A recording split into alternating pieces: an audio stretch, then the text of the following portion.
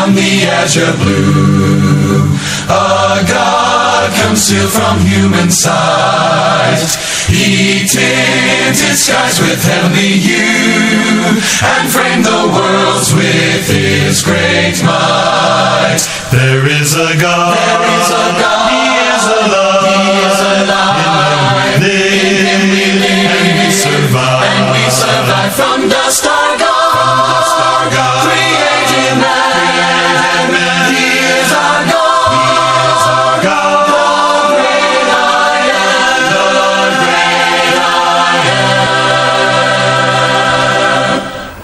Atefo yamamo adwo mo a mutie yen ena nwumre yin so na ye no atoa onyankopon asamo a ebese ena nan ni ye ne mo akoso adi dwuma no ara ena nwumre yin so aye awrade pe sa ye ne emahia mu na ye twetwe enkomo emwo Bible no emo Churches of Christ ana ye ne edisa dwuma ye enti frisa brei yentumi ano ensua onyankopon asam eno a etumi de enkwaje ebra enipa no eno a ebra ye baaye no meno ebehwe asori no a ewo Bible mu a yewura Yesu Kristo no ankasa ede baaye no yehwehwe mu ebehunu asori no ni din a eda so na me yesho se Tarkwa asofo no nyina mutie time aso se mu prove ede kire Tarkwa man se asori bia ya asori if it's a Church of Christ say enya nokre Bible mo no asori bi ewo mu ya obiara a open kwa ewo Awurade Yesu Kristo mo no twase otutu anamon na akohwe sa asori ekira kwan ebra ya ba awiye no metwe wadwen egina kokobo obroni say warning owura Yesu Kristo no ankasa eboye ansa na ofri sa asasi so afe Paul ebeso kokobo ni mu aka se obekwa aya nekro akiri no empataku bone ebeba abehyen onyankopon asori no mu na wonyai enwankuo ni kwa na Church of Christ no aramu enipa bi no besori a wobeka enkontomposam na wode atwe asuafo no ade woni akiri Paul eka kire yen 1 Timothy 4 say na hohom no eka no pefe say akire enabi mu no ebinom ebefam enada ahohom ane ahohom woni enkyerɛkyerɛ ho na wobɛtwe wɔn ho afiri onyamegidie no ho enam atorofo enkontomponti mede saa kokobo we nyina edemao na de na meka ade akosi nyina ne se sa ensamo a Paul Peter John nom ane ade eka to ho ansa na wo free sa asase so yi yebre yi so no sa de no abeto yen arunti we should be worried of this one man church syndrome no aba no ya so obi ti asori a na asori no abeta ni company omo jeje collection no any title no a bosome so a here they call headquarters in the name of Jesus na hallelujah na enkrofo adwen akira won se eno no eye nyamesom na me na Bible so atwe wadwe gina so se ya woni ma bebre a ekoso a ni suban no ese nyamesom na nso so se ukom yie pa na eye nyamesom eno na ekoshe Matthew 7:21 and 22 ya Awurade Yesu Kristo ono ananum se enye obiara oseme se Awurade no ana obekọ osoro ahenie no mo nemom eye wani a woye agya owo soro no apede na Awurade Yesu kan se atemuda no enipa bebre baba no abeka se Awurade yade udin ahyenkom yade udin etu ahohomone na yade udin aye ahoode ne bebre na twokronko no se Awurade Yesu se obepa mu aka kira san krofo no se minimoda mumfiri mesonko mo a moye de entene eto odofo awutie men Se bia wonnim okwan Church of Christ ye fa so a ye de kan nsam e de kira Asiamah no a ye kan e de kira Asiamah nyina ne se Kristo som no a Onyankopɔn adwen mu onam so e de beje Asiamah nkwa no obroni ba se it has been grossly adulterated. Ye di nsuo agu Bible mu Kristo som ne mu na woso kosom nyame na wosom no awokwa akosom no nia wode wakoma to nsa ne na wokɔ hwɛ no anya no na wonya ya na mfa so wo so ne sɛn adonti no sɛ de enra me ka kyerɛ wo no ye ma ha se ye be condemn anya o condemnation ti ane ye baaye ye bae sɛ eniema achiachia ewo Kristo som mo a wo a wotie mi nso wadwen kyerɛ wo sɛ wo yo Kristoni na wonam Yesu so asum nyame na ye kyerɛ wo sɛ ane Kristo som no sei na ne kwante a na condemnation ma condemn no na ene Church of Christ preaching no so utia de kosi na wie ya de pese ye kan e de kyerɛ Asiamah nyina ne sɛ let us go back to the Bible. Esan sanema bebre enene enipa eye e wa asore dem mo ye e wo Yesu din mu a talk Bible ni mu a the Bible e kan no e different ana de enne ye ne e fe ho Kristofo no de ye no e different. It is said there obi eye ria ye gina bonten ne ka cha no se Bible say ma owifo awia ade biem awifo nyina be kogem adwamamofo nyina be kogem ta woka we no be ka kyerɛ sɛ me yawi ɛna waka sɛ awifo nyina be kogem to akondam me a we no ase ne san enti niama ɛyɛ papa niama ɛyɛ tenene ɛwɔ trokronkron akwanso no sɛ woyɛ saa niama no a obi condemn a enye ye enti yɛ kyerɛw onyame kwan anunti and you point to the Bible. Problem wa eda ewiase sese ya ne se ye mu bebre ene ye ne a ye claim se ye Kristofo nanso so ye ni adagye a ye de ehwe Bible ni mu Bible reading po ayasam dan kanton Bible studies etini pa bebre mie kiro kronkron ni mu na onhwe ehunu di Onyankopɔn asam no eka ti said that tibre bi mu na ete no wose osofo aka na anyen in this 21st century so osofo kasa e kasa utimi cross check na wo hwe se ne okae no efri nyame anase emfri nyame the Church of Christ asema ya kan say efri Genesis adequacy Revelations sa nwoma aduasiansia 66 books no a Onyankopɔn de amaye no or the ma yese emma ye instruction and such yen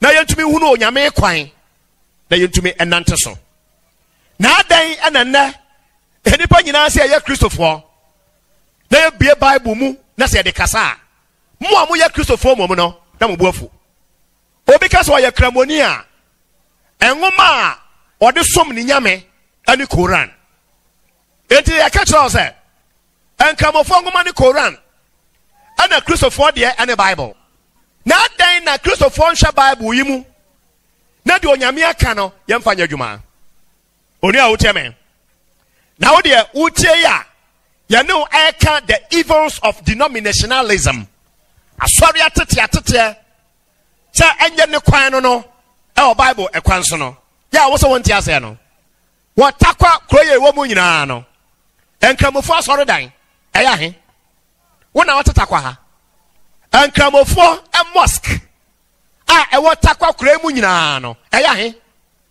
ana ye ne ye krem se ye Kristofo no a Kristofo asori dan ene bia ye hyiam e watakwa ha no eya he minim na se minsura metumi aka kira wo se ankramofo asori dan adoso e wo takwa aha nyina no e be ye 4 adoso kura no ana ye ne ye fa ho Kristofo no aso dan ye hyiam no ebeboro 100 se misra sa na me ka kira wo me dafo a wutie me da woni hwe Bible ni mo esan se onyame ade Bible no ema yen se Bible no ena e me kire yen bra awurade yesu kristo baa no saa na Jewfoɔ no ɔmo yɛ ɔmo ayɛ ɔmo sɛ ɔmo som nyame ɔmo ayɛ ɔmo sɛ ɔmo gye nyame asɛm no di but awurade yesu kristo hwɛ ɔmo din a da bia mo sɔre a mo biabia twerɛ sɛm yi mu ɛyɛ me yesu me ho asɛm ɛna apam da yi nso ka ɛnso Jewfoɔ no hwɛ mu a ɔmo nte asɛ. John 5 and verse 39. John ensempa etinum echemo aduasa enkron. John 5 and verse 39. Ti oyewura Yesu Kristo no. Mo hwehwɛ kyerɛsɛm no emu. Efiri sɛ mo susu sɛ mo wɔ daa nkwa ɛwɔ mu. Efiri sɛ mo susu sɛ mo wɔ daa nkwa. Wɔsi Jewfoɔ no, they keep on searching the scriptures. The Old Testament no. Da bia ba hu Jewni na wɔkenkan. Ɛna Yesu sɛ, "Ai mo ayɛ ade o. Da bia mo hwehwɛ scriptures no mu. Esan sɛ mo adwen kyerɛ mo sɛ scriptures no mu ana mo benya nkwa kɔso. Na ɛno na edi me ho adanseɛ. Eti sɛ mo nim a, mo read ne sɛ mo nte ase a, ɛna me ka kyerɛ mo sɛ scriptures no a mo ankasa mo read no, ɛno ana edi me Yesu Kristo me ho adanseɛ." Question: na Jewfoɔ no sɔre da bi a wɔn kenkan scriptures no adan no wɔn ahunu sɛ sɛ na scriptures no ɛkasa ɛde fa awurade Yesu ho enti sɛ Yesu ɛkasa na Jewfoɔ no bu afu adan efi sɛ wɔn adwene ne sɛ wɔn scriptures no everyday bi a wɔn ready nyaw na wɔbɛkyerɛ yɛn enti na wɔkɔ asɔre a wɔadwene kyerɛ wɔn sɛ the Church of Christ ɛka na wɔsɔfo nka nkyerɛ wɔn no na se kyerɛ ne sɛ yɛyɛ bɛ condemn yɛsɛ wo deɛ nyɛ ɛna yɛ deɛ na yɛ Medical kajo say ye ni bi yeka ne wo twerɛ kronkron mu awurade Yesu Kristo ɛdeɛ. Let us all go back to the Bible. This is the message from the Church of Christ. Say ye say ye Kristo for dia moma yɛnkɔ Bible ni mu na yɛnhyehyɛm na Ghana for mo politics dodo NDC MPP dia ɛne yɛ mo ano den ye ba Bible mu a onipa nim Nyankopɔn asɛm no enti dan wani na hwɛ kyerɛsɛm ne mu ebi sɛ Onyankopɔn ɛwɔ botaeɛ nti a wɔde kyerɛsɛm no ato hɔ ɛde ama yɛn ɛno mu ne yɛhwɛ ne yɛde sum Onyame. 2 Timothy chapter 3 verse 16 and verse 17. Timothy ngoma ɛtɔ so mmienu no ɛti mmiɛnsa ɛnkyɛmɔ edunsia ɛne edunson no menua tie Onyankopɔn asɛm. The purpose of the Bible. Atwerɛ nyinaa efiri Onyankopɔn ɛhome mu. Menua, deɛ nti a Church of Christ yɛni abere no ne sɛ sɛ bɛso Nyame a ɛnyɛ de ɔsɔfoɔ bi kaayɛ ɛnyɛ suggestion me feel sɛ we deɛ nkanya hwee me suggest sɛ we deɛ nkanya hwee me think sɛ we deɛ nkanya hwee ɛno yɛ wo thinking ɛyɛ wo feeling ɛyɛ wo suggestion. Church of Christ, yet we mabonting, eme preachy u feeling. Yet we mabonting, eme preachy nipa suggestion. If it's a Bible say, all scripture is given by inspiration of God. Atroni nyina free. Onyankopɔn home mu. Say ye ka onyame home a. Na de wo kan say, yehu Onyankopɔn ana ɔde ne honhom kronkron efa enipa mu na wafa pen and paper a tro bibi eto hɔ a yaka ne nyinaa abomu a enei ye fra no Bible no obi kɔrensa no ɔbɔ no na mabonte a ɔsɛ Bible no abrɔfo na tro ye ship no a de Bible ba ye no eno na de snap ba ye no aka na ema esre wo ka so wawie tra atemuda na abehunu. All scripture is given by inspiration of God. The Bible is not an ordinary book. It is the most important book on earth. It is the book of books. Now, trouble I can want something say. You see, I just read Jesus Christ. You was a woman at the home. I don't know woman way actually there's a say. And then near answer say ye. Now so yes sorry a. Near ye pe and ye. Ah ye jina Bible so say the hwade no a. Ehu ye pa se kyerɛ no. Acho nyina afro nyame hu me mo ominua. Na ne botaye nie. Na eyama enkyerɛkyerɛ. Beda wase. Bible say twerɛ kronkron no eye ema nkyerɛkyerɛ. In other words, say yakwa sorry na se yesi ye kyerɛkyerɛ.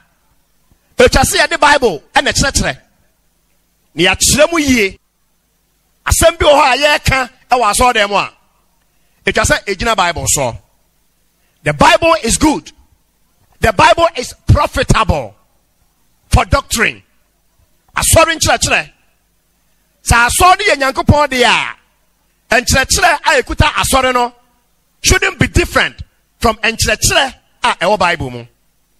Na yɛka wo ya wɔso akɔndɛm me. Nipa na ogina pulpit mu o preach no, wo fɛ no father. Father owuso Asiamah. Na mabie Matthew chapter 23 verse 9. Na ɛhɔ no maka kyerɛ yɛn sɛ, call no man your father. Ɛmfrɛ obiara major. Ɛnyɛ o papa wo wɔn asɛm na wɔka o. Religion mu ɛna wɔka no. Ti nyamesom akwanso. Ne wo kwansa wo frɛ obiara father. We no ɛyɛ clear o ɛwɔ obiara Bible mu. Matthew 23 verse 9. What say? A Christopher, my yɛmfrɛ obiara father ɛwɔ asɔre dem. Na yakwa asɔre, no nipa no ogyina hɔ no a, wo frɛ no ɔsɔfo no, wɔse me the father. Kyɛ sɛ ɔde Bible no edi apreapre. Ɔno a wɔyɛ saa no woni ni trouble. Me a me read the Bible na kyerɛ ɔsɛ deɛ ɛkɔ so yi, ɛnyɛ kwan no wɔso akɔndɛm me. Ko ya de a yɛ kɔndɛm wo yɛ yi a, yɛ kɔndɛm mo. Ɛnisa wonte da, me nua wo me. Bible says so bia. Ɛwɔ Matthew 23 verse 9 say, me amfrɛ obiara father ɛwɔ asɔre dem. Tiso kwasiada wo kɔ asɔre, aba obi abegyina asɔre dem ne yɛfrɛ no father. Wo body din na wo sresere a. Maka kyerɛ wo wie. Sɛ man kan kyerɛ wo a, enka wo ni trouble. Sɛ Matthew 23 verse 9, sɛ new Bible mu a, enka wo ni trouble.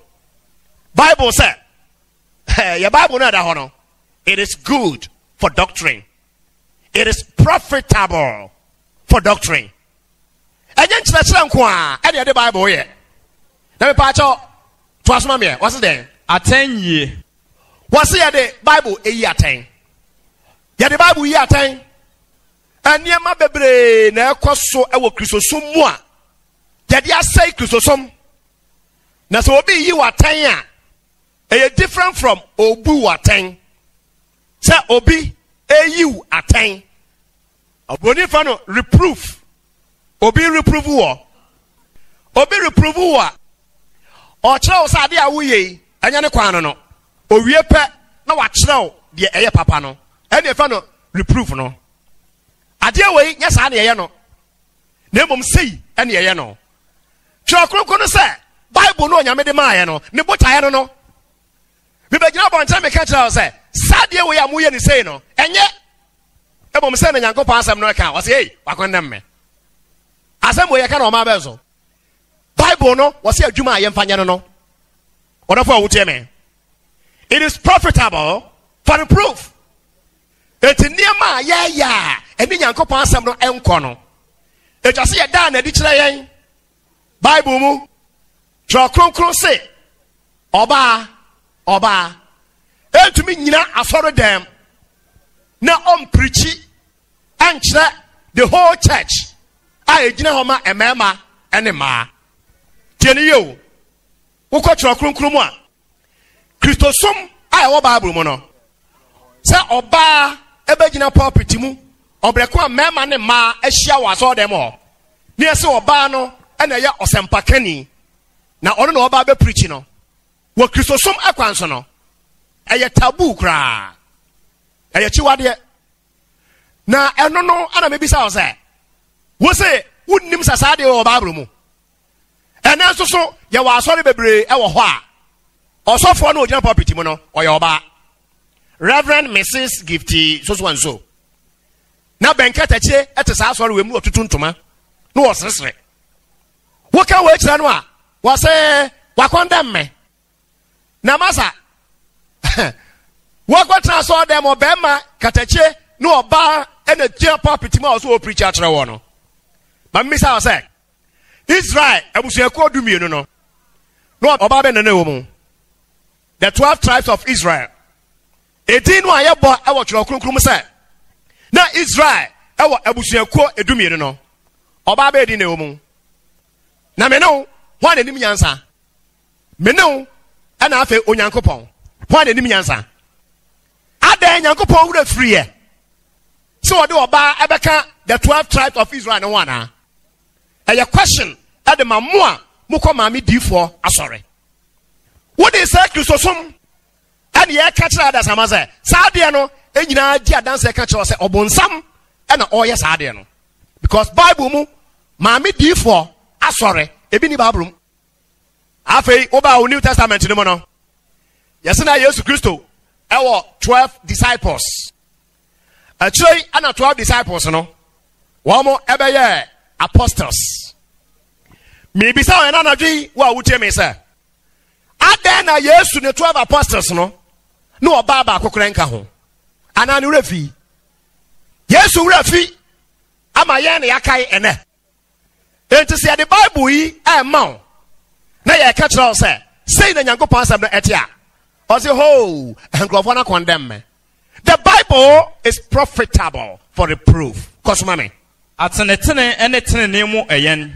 For correction and instruction in righteousness. Was here the Bible no e correct it. Ya de tro kronkron no ya de correct it. Ebra mistake ayeden aba. Jenana no obi bisame. Me say yan kan cho se chinchina aje se wa firi wa so dem ho aba total Church of Christ ho ansa na ye ho adwen. Asema ye kan nyame me ho bedwome. Se osofo ebete ase. Se na sorifo ebete ase. No mo hunu se ba bia o mo gina no. Enye kwa no no. Na mom ombedane afa Nyankopon kwan so a.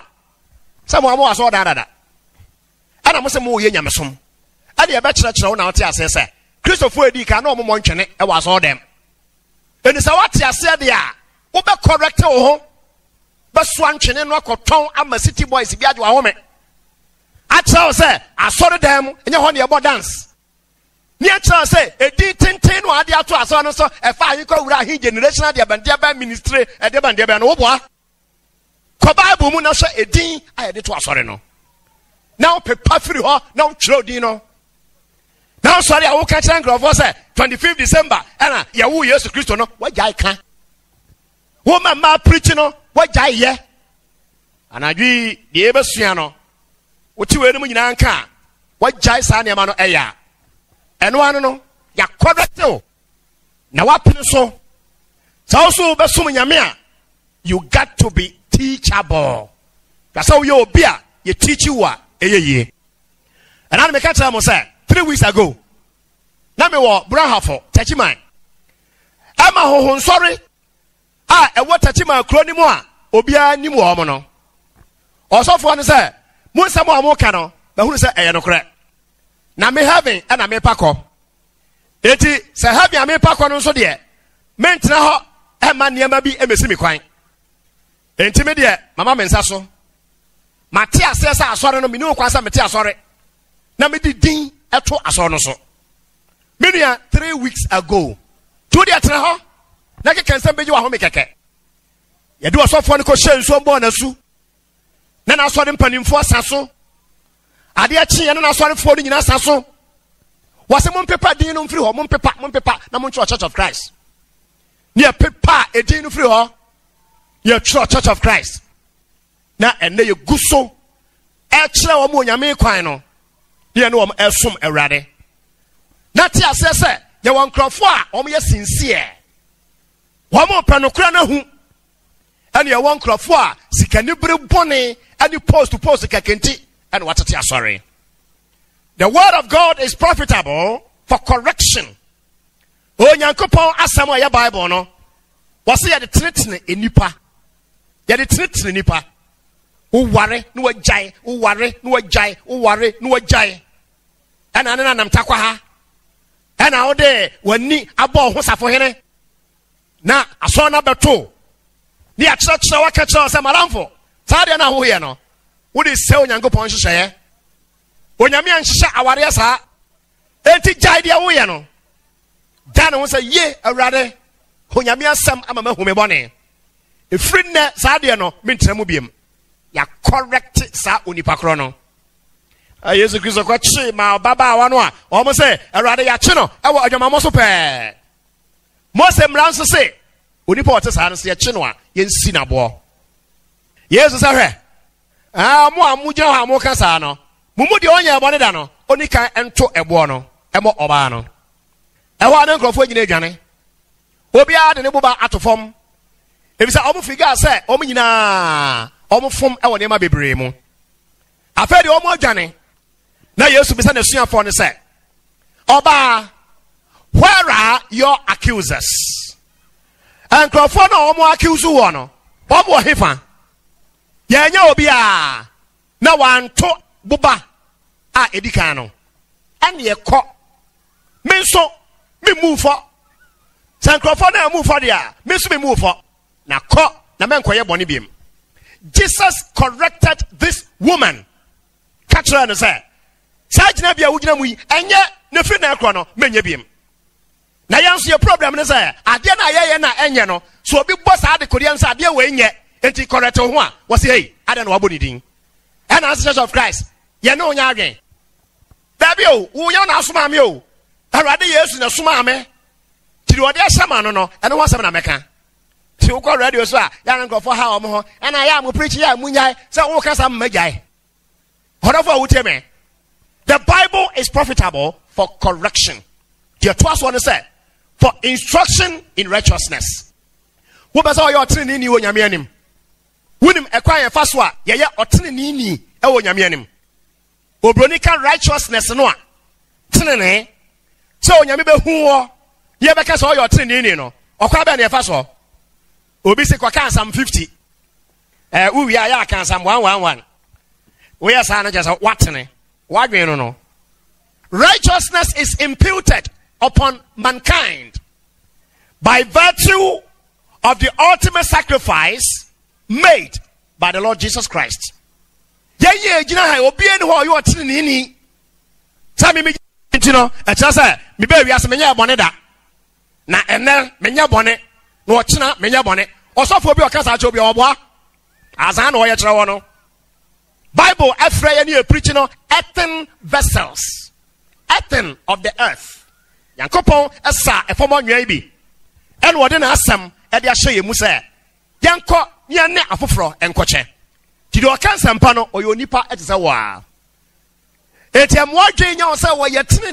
ne ma a ɔno deɛ ɔntia obiara nan so da na mmom yɛka so obi yɛ ɔtene ni a yɛka so obi ɛyɛ ɔhotii ni a aseɛ no sɛ onipa no bɛgye Yesu Kristo adi na Galatians chapter 3 verse 27 no sɛ momo dodo a wabɔ mo asu akɔ Yesu Kristo mu no mo ahyɛ Kristo you have put on Christ mo de Yesu ahyɛ ɛte sɛ ataadeɛ hwɛ foto no o ɛne sɛ wobɔ su ebe wura onyame asɔre mu say pa once the Bible say the church is the body of Christ enti what the Jesus Christo ahyɛ ɛte sɛ ataadeɛ enti sɛ agya nyankopɔn ɛma n'ani so efiri soro na ɔhwɛ yɛn ɛwɔ asase so a ohuwo ɛna ɔne yɛ ɔbɔne no demom Christ ɛna ohu no enti na asɔre no ɛyɛ Kristo nipadua yɛ nkurɔfo bebree ɛnte aseɛ no and now no Paul ya ne yɛfrɛ no Saul wɔsɔre a no akɔgye authority note ade afiri Jewfoɔ mpanimfoɔ no nkyɛn ɛne asɔfoɔ mpanimfoɔ no nkyɛn na wɔkɔgye a deɛ ɔyɛ ne sɛ wɔkɔkyere akristofoɔ ɛwɔ baabi biara a ɔmo wɔ ɛwɔ ɛnkye homa mu in other words wɔde ahoma ɛbɛkyekyere wɔn mo na wadrage wɔn mo nyinaa ɛde wɔn kɔ Jerusalem yɛ kɔku kristofoɔ no Paul ɛkɔ so yɛ saa deɛ wei sɛ saa wei ɛna ɔbrɔfo kɛsɛ ɛfɛ no persecution somebody because of his or her belief sɛ wo punish obi ɛnam nyɛ mesom gyidie bi a okuta nti adwuma na Paul ɔyɛ no Okay, Acts chapter 9. Now okay, Acts chapter 22. Was say Paul kwaji authority no to be. So Damascus, was Syria. Now what akwa jikrata no bi. Okochira Christopher ni bi do ambese ko Jerusalem. Ni akoku homo. Onam kwanso ko no. Ena Awurade Yesu Kristo. Ene Paul edi atentam e wo kwan no so. So utie nyame asem a wo se empofiri mu ara. Ena ehyen bi ti say torchlight kese efiri soro. Ena ebeto so eso. Eto no so no. Ebo no hye fam. Afa prekope dia so ete ya ne se eni bi efiri soro na ebisa na question. Saul, why are you persecuting me? Saul, na then I won't time sir. So sha on kwata oni pa bia. And Saul obisa say na eya wo hwan ya wura. O say eya me Jesus. Won time no. Enya otan, enya hatred o. Eya me Jesus o persecute me no. Other for who tell me the mystery of the body of Christ. Says will be a year on Yamia Sorono Bonia. Now a Christ and warrior no bonnie. If you so be a bonnet su, ever row Yamia Sorimobiano. Ho home famino was shut Yesu Christo at the set Ataria. It is will be Hawa, Waha Christo. Obey your bonia, why your Christo bonnie? And I'm Santi. And I me did say, me a righteous person. Me your training. Not because some my papa baby intra. Because of the one who imputed righteousness on me. 2 Timothy 3:16 said, all scripture is given by inspiration of God, and it is profitable for instructions in righteousness. Church of Christ preaching, I say, Soba, we instruct you from the Bible how to become a righteous person. As you now you're fasting. Obey your fasting. Emma all sachu. Entry mount your righteous person. Jido Yankupon Ayenkwa. Minu atwaso. Na onyankopon enipa ayepa wasiesie no kra ama nwumapa enyina. Entu obi a omakwan. Am I the Bible?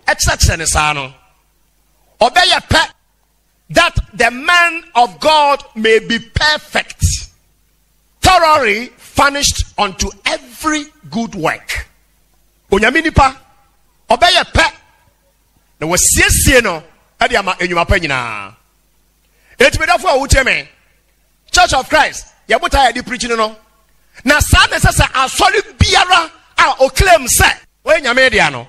O preaching what nipa dwen egina Bible so ana ya base ya kira say onyankopon ni mbotan into the Bible ma adasama Bible no da hokwa de ye pe no na ye nye e bo o kira nwumre se ba o kira nwumre na e yewrade pa me na obehwe Sabbath any tight e ho adesua de enti a ye ntua nto so dudu ane de enti a homeda atwam homeda no atwam the young boy china yebeshe antiasia kese a wo de bete saa adesua na se ne se Bible ye da ho nyina firi nyame home mu de na anso onyankopon san ka kire yen se study to show yourself approved unto God, a workman that does not need to be ashamed, but rightly dividing the word of truth. Pauhujina onyankopon enim sade efata se odwumayeni a oni ho kwan se ofere na ocheche no kwasem no mu pepepe teni ho wo ye electrician a wotie me enanwumre na sasem we wo se won tiase a wo ba hye nkrofo dan da rightly dividing the word of truth. Mr. Electrician, Sawumte Bible asifri dada and then mamin can show 2 Timothy 2:15 and I'm a quote to Sadia wo waya obi dan a wo de neutral e fa ha na wo de positive asade ba fa ha na wo nim ba bia wo de f wo de fa yemfa positive enkoka ne negative mienu bi ho asa wo de bomu a e pagya enu nti ena hu hia say you rightly divide the wires wo use na wo de wire obi fie no sa na bible te enti asema me no wo kan say asori bebre e wo wiase no wo mu hunu ba bia e de negative wo fa ene ba bia de positive wo fa ene wo mu aka bom ena apagya tidi apagya e wo wiase no eno na ne asorfo bebre ama ena da abetu nipa e wasase so enyame bo a ochena me ba to sabra na betie ni ye Christopher aye kwa asori memene da what bi da Christo ni aye ka cho say betia tight no sofo ania bread and den Malachi chapter 3 Malachi am say won ti ase nyambo a ochena adoma kwa ye ti ase ye be kire wo mu no what the odi for Malachi na all kan ase ye pa anadwi dia me ka che won say the Bible is God's word. The Bible is supposed to be the Christian's authority. Tie janya mi asam so na se kasa binum bisa na bro ya we there na otimi ya me se asam no ya nokra ntra onyame asam aya nokra no nyame asam aya nokra no for the last 30 years am so Bible mo no ma hu ni say so be ka nokra no wo be gi nyame nokra na tum na waka a wo mfa nsuo bia mframu a wo be ye nam papa wo be ye den krofo gina nchen ya na omusuro wo so wo so wo tumu say wo nya ehwe se so obi suro wo onyame asam no ene mu odu ntra na ye ignore onyankopon asam no ni ato akene baabi ni ye different things ti tomi e wo onyame asam no ye hu ene de ayadwuma onafo a wutie me anadwi wunim de me no beka ebra awrade Yesu ede na sore ebesi ho na Paul ekwa sore bi na John ekwa sore bi woni aka ayebu o mu din e wo Bible mu so me Yesu asuafo nyina na mo kwa sore baako eno so mi pa obi a obetimi agina Bible so aka cha me say na Paul ekwa Presby ana Peter ekwa Methodist ana Bartholomew ekwa Muzama na Judas de ono wo ye Yesu ma ye ntino na okwa 12 apostles mi pobi ba be kasa akere me orafo awute me Church of Christ I submitted to the whole world they say Yesu asomafo no ono onante ye no Yesu ekoye akire no na omu nyina akọ one church na sa asore baako no a omu nyina tena mu no ana ebeka kakra amasa ankrofo no awu afra asase so no omu hye nkom eto ho se ebre bi beba enipa ebepo onyame no kre no ama asore bebre aba ewo ewiase odofo mienkenkan kakra Acts chapter 20 yeah can free verse 28 ade akosi 31 that nyame asampa the ne na Bible so be kiraw and ada obonsam afa enipa so ade ada da enipa ni titiriw efa osom aye de som onyame sa Christopher ko hyiamu a eniema ye ko hyia so de onyame se yenyo no worship no ya sa no na sa ya asofo na sa no say bibia o say honhom the spirit of headache, the spirit of stomachache, the spirit of rheumatism, the spirit of bibia ya spirit and what they some eda da nipa na me no be sha Bible ni ahwe say onyame honhom no say no te ne mum tie Paul Acts 20:28 downwards tie ready asem enti mo hwa mo ho ene nwankuo nyina ho konkron ede mo asisi won so ahwefo se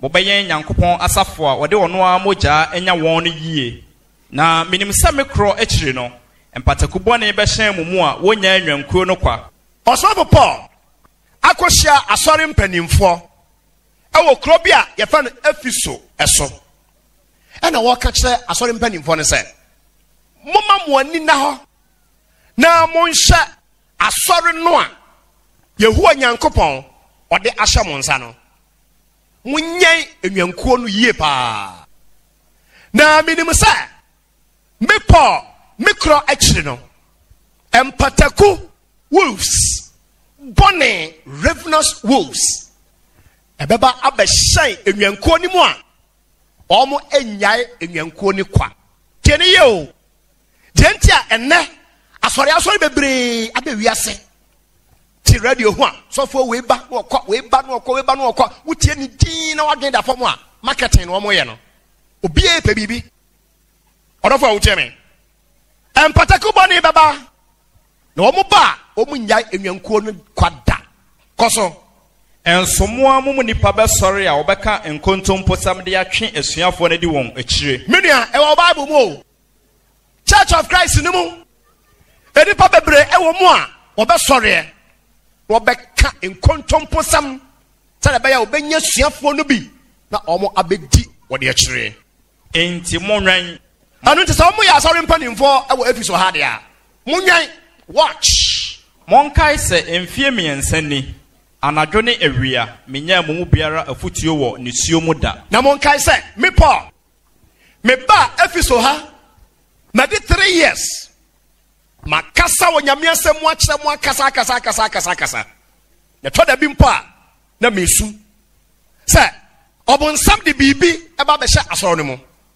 ori a wotie me saa biribi korɔ no ana meka kyerɛ sɛ aba ɔbonsam asɛe kristosom ɛna nipa agye atom ɛna yɛyɛ nneɛma bi a woba Bible mu a ɛnyɛ kristosom ɛnso ɛnɛ ɛno na nipa nyinaa agye asɛm no atom ada na ɛte saa ɛna yɛgya Bible no ato atwene wokasa a wɔse honhom kronkron ɛna honhom kronkron baa me so ɛna honhom kronkron baa me so anadwi yɛbɛhwɛ papaapa honhom kronkron yɛ a waba obi so na deɛ meka kyerɛ wo ne sɛ ɛyɛ mpa sɛ nammerɛ mu asɔfoɔ no sɛ nyame honhom kronkron yi ɛna aba wɔ mo so ɛna wɔn so mo de nyame adwuma a ɛnkɔm bɛgye Bible adi ka deɛ Bible ɛka no kɔm de bɛyɛ adwuma ɛfiri sɛ ɛyɛ saa honhom kronkron yara ɛna ɔma a yɛkyerɛ Bible yie na honhom kronkron will never contradict himself adeɛ na nipa no yɛ no ɛne Bible nkɔ ɔse Holy Spirit mene anim Bible nti no ne yɛagye adi ɔpɔpɔ na ne kyerɛ yɛ mpa a yɛse Holy Spirit ɔdɔfo a wotie me 2 Peter chapter 1 verses 19 and 20 honhom kronkron ana yɛde kyerɛ Bible yi ti sɛ honhom kronkron ba me so a masɛm a mɛka will be consistent with the Bible me ne a mɛyɔ no will be consistent with the Bible 2 Peter chapter 1 verse 19 and 20 we also have the prophetic word made we more sure. Also have a prophetic word yensuso yewo prophetic word Church of Christ for yewo prophetic word which is the Holy Scriptures Bible no a prophetic word tis obisa fa no obehye nkom agu abrabo so usuba mbone a wo mobra pa e wa urade mu nti no what is obisa obeye saa de na wo ho so na udi saa de manema no akira prophetic word papa no any Bible 30 years in ba Church of Christ mo no mahu ne say tumi biara ni wiase a etumi awurade Yesu de no menua na areho sam say nipa nim ana bosom we wa ha ana de ban na nkrofo nam ne etu nuro ne ayesa wudi saa de ma na chi a anim guase ana wabrabo awieye no e de bebre wo odopopa a wutie me prophetic word enkom hye ensem a onyame pasa wotie no ni nyina wa Bible yi mu okay am say de ban Agina Sare Word Miracle Church ebra Agina Sare eba television so Ghana television so I will preach first time pa no o preach we bia na someone no can say the miracle you need is in the word of God. So we don't fear asema wo no na agina sare embelieve sade mane man ankrofo say na me sa yare na me fa akowra he no oka o preach we pa say that me preach we am say you shall know the truth no agina sare preaching biara or say the miracle you need is in the word of God. Eye nokre sasema no woka no na ye nokre and akosi say a change ono so so ye miracle.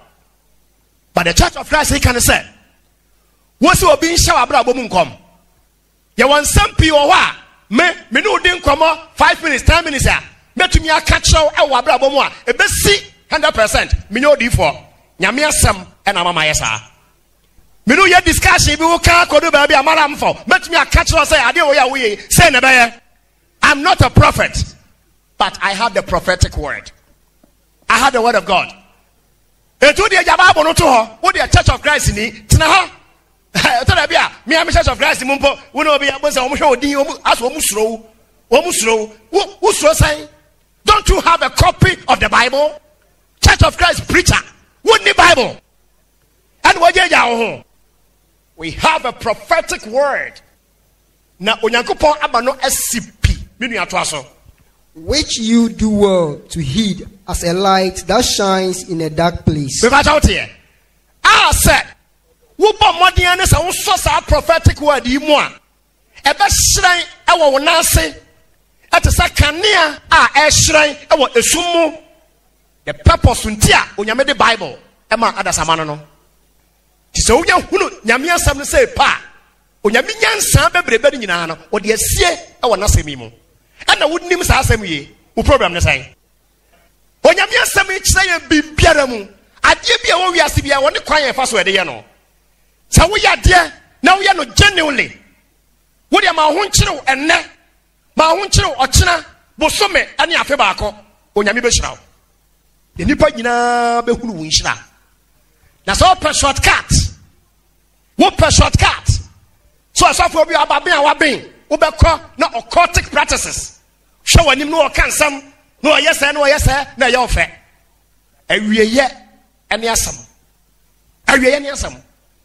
We have a prophetic word. The Bible is the prophetic word. The year 2012 is a year of breakthrough. Hallelujah. Amen. Adebiaro bon Samuel Wiano. Me je wadia ma 2012. Hallelujah. Amen. Yapawa me number no. Nobody said must be blessed me chrome for asante for. Obefa bia kofie. Yantimu nsia hunu ye. Number na me do tu ja no. 020. Na nana wa be fie no. 020. Many other for wotie me. Enti akwai be bu kalabula akoni chrome nti hu. Wa be yo bukata e de akwanti hu. 0 mpo wo hunu ka. Nyame asem ya dawe o hwe mo beda tiase na aka sa nyankopon ya bofra nipa bia onyame paso ode ne ya adwuma mightily e wasase so bia nyankopon training no. If you don't know obiara onyame paso ode ne ya adwuma bia no nyame training no in a special way. So use Joshua edi Israel ebekwa kopieke na asase no so wasi di Moses achi na Joshua di Moses achi sa no graduate ono a Moses no ankasa fianse kwana ne kokonye kotu se Egypt ni bi ebru Israel ni no Bible say Moses ebo Egypt ni kuturuku ba akopɛ e ma akwa ne wuyi ne kokonye tinyankopɔ hunu say so betumi ayusu Moses ya age so de fa training mu ana o ma no kwa ware Jethro eba na oni adwumaye ana papa Jethro no owo enwan bebre enti ye de Jethro asew enwan no ene ye de hye Moses nsa se onhwe wo mo so odwan so sabe wagimi woni abotare a ene odwan no wo ka so onfa no fa apa o ma ba so a ni tiri mu po wo beku no mind you Moses wase edwan ne wo be na wo ku wo sa Yankopon trainee obema Moses 40 years no graduate wie no Bible ba bi say na obema Moses de na ojo echen ewiase nipa nyina Yankopon asiese na wie ene odno koye Paul and Timothy, Paul and Titus, Paul and Epaphroditus. Yes, uncle for is Yesu abafa asuafo. Peter a fisherman. Fisherman I want to me a chop book our Bible imu. Enyo nwanwa. When the country was say Onyankopon no obi abaye adwuma on training no. Sorry anopa ba kan say won konkran ba me so. Na wonim Bible nti no na wagye atom. Na muti san krofo we no machi. At the end of the day no na ohwie wagu. At the end of the day no wagye usika di keke. But papa wo cheme. We have a prophetic word. Now no, na me de me ho ato so. Eno na me ka jo say fa ho to so. Church of Christ. Wo di na anya wo de sima ka kire wo. Kokon nkate. Chese niema bi ho a wo nya ni yie. Ye ni yie na hwade e wa sori we mu. Better for to aso. Until the day dawns and the morning star rises in your hearts. Enti se wo di onyame asem a eye prophetic word ye chi a ebe so kanea e wo esum ni mu. Ahomache beba na de wani behu an se afi de ade ache ama daylight na eda so no wani bebue e wo nyame asem mu wani bebue odofo wo tieme hon kronkron no e de ma ayeye sa to obi o ka nyame asem wo nokra mu biara hon kronkron no e ginachi onu ato aso. Knowing this first, na mu no we kan eze that no prophecy of scripture is of any private interpretation. Mu no we say atrasem ni mu asem biara ni ho no mu a year of private interpretation. What you say? And I'm say Holy Spirit no. And am I actually Bible adu tu ho nti no. Wa won tumi nsore na won keka ye ka won sem bi nye wa ho mekeke. Wo kira Bible mu a it just so hu say said ye ho kronkron ni intention etre no. Sa pepepe ana wo de kira onyame asem ni mo. It is of no private interpretation. And you and I will church the Bible, we be some for more as my can say Bible ase. Ya dada ya ne ache e wo wiase. Na ebra ye enkwala no. Wo ko Sunday school a. Ya ka kira say ebra ya wu Yesu Kristo no. Anyansafo 3. E ko sra Yesu. Ana omo che na de. Obi o ko Sunday school bia asem ya ka kira no. Na nyansafo no ya he o me 3 yetumi ya exams. How many wise men went to visit Jesus? 3.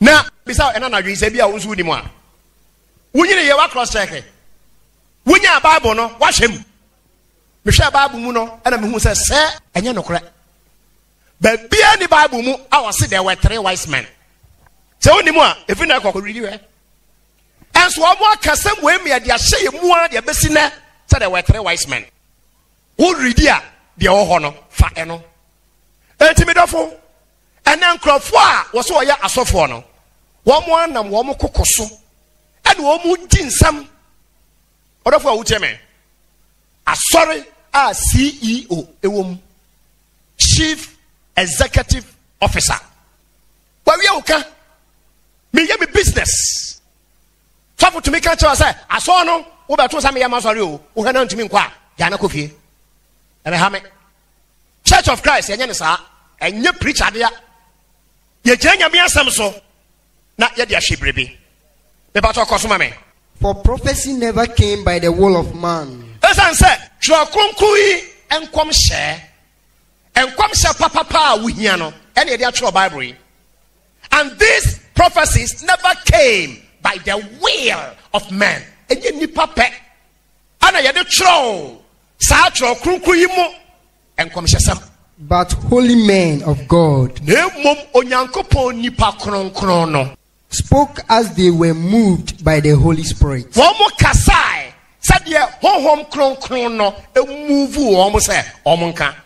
is the Bible. This whole kuta Bible. Who kuta de kase? Tell the Bible eh ya juma e wo nukre mu a. Ha, aya de kase odofo wo cheme. Da Church of Christ will be to me say Omo Holy Spirit ni. You dey watch there? Me nyi Holy Spirit ni. Na sa me nyi Holy Spirit ni a. Anka mo ahonhon sori asofo yi. We preaching akakraka ye preach ya. Komu nkume. Komu awie dada. Because master me say omo nya genuine enuro no omo yusu. Occultism. Ane juju.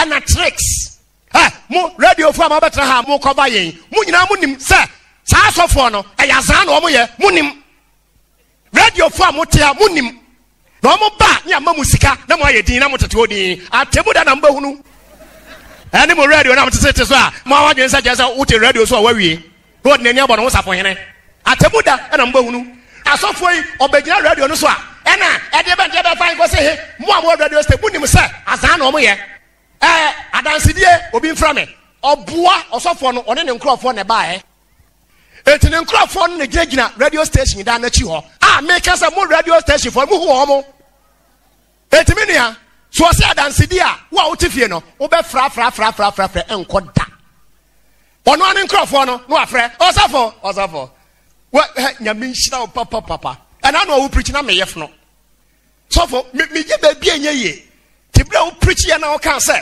me nsansuo na me nom me sansuo ne pa me nom ye pe na osofo ade no etikoye hallelujah amen bin bo hone mo a obo nyasam ne hallelujah amen san wo bi ate hwe minia awrade asayare friday ayabra sign and park no so why awrade shroud wo bo wono ane nkrofo ene ono ahye ho ene omo ye saazan no na me challenge radio presenters am Tarkwa me say munim sa de no asan no mo ye ti mo nyina mo ka ho bi na mo say o man no mo wi a mo say aban because osofo no ba 1 Ghana cedi say 2 Ghana cedi o de be ma no ene ma ekoso ra mo ni tua no mo nka the Church of Christ for pro mo ho asem be ka say hey Church of Christ ni se wada nyane na ma me kan cho say Holy Spirit papa no Church of Christ mu and what here Holy Spirit papa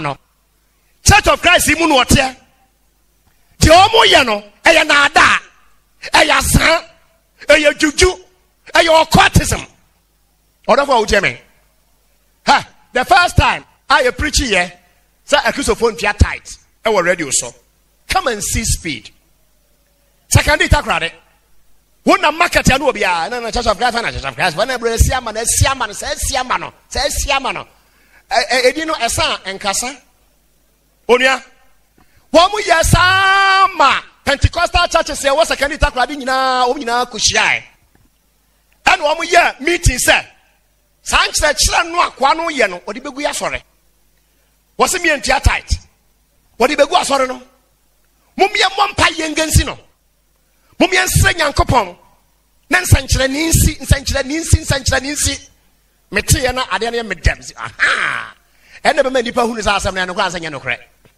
sa be na Princess Cinema e wo takrade minuanom obi o second takrade bi anim asem oyi o all the Pentecostal churches e ko share e wo Princess Cinema aye all night trianumra adikosi anapa subject matter Asiamah wo say ye tiata no wo say nyame adwuma ke ho nkronkron ene no ni amayen wo mo bompa ye all night ma de kyen asama American about 10-12 years new and I'm gonna hey that time no kana me ye say me mo edu kakra ora fa utie me wo mu ni ho nkronkron bia omboa eya hunahuna keke wonnim Bible ntia e no me de hunahuna wo sa sofo na nam takrade no de oni me be hu me ba masa na te say e de adwuma na esuan me ho e na afra masa wo mu nim sa de a omo ye no omo boa enya no kre ana me say asem we ye nya ikanda ye beka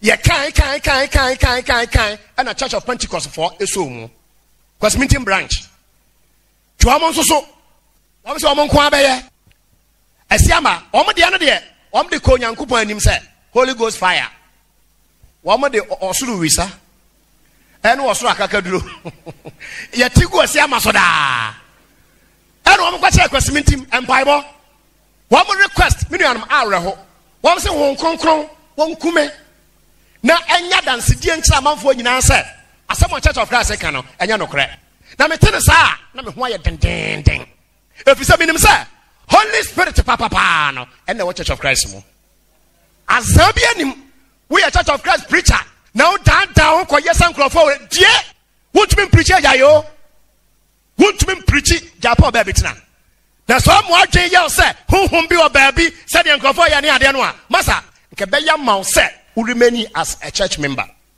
Now, so be a preacher.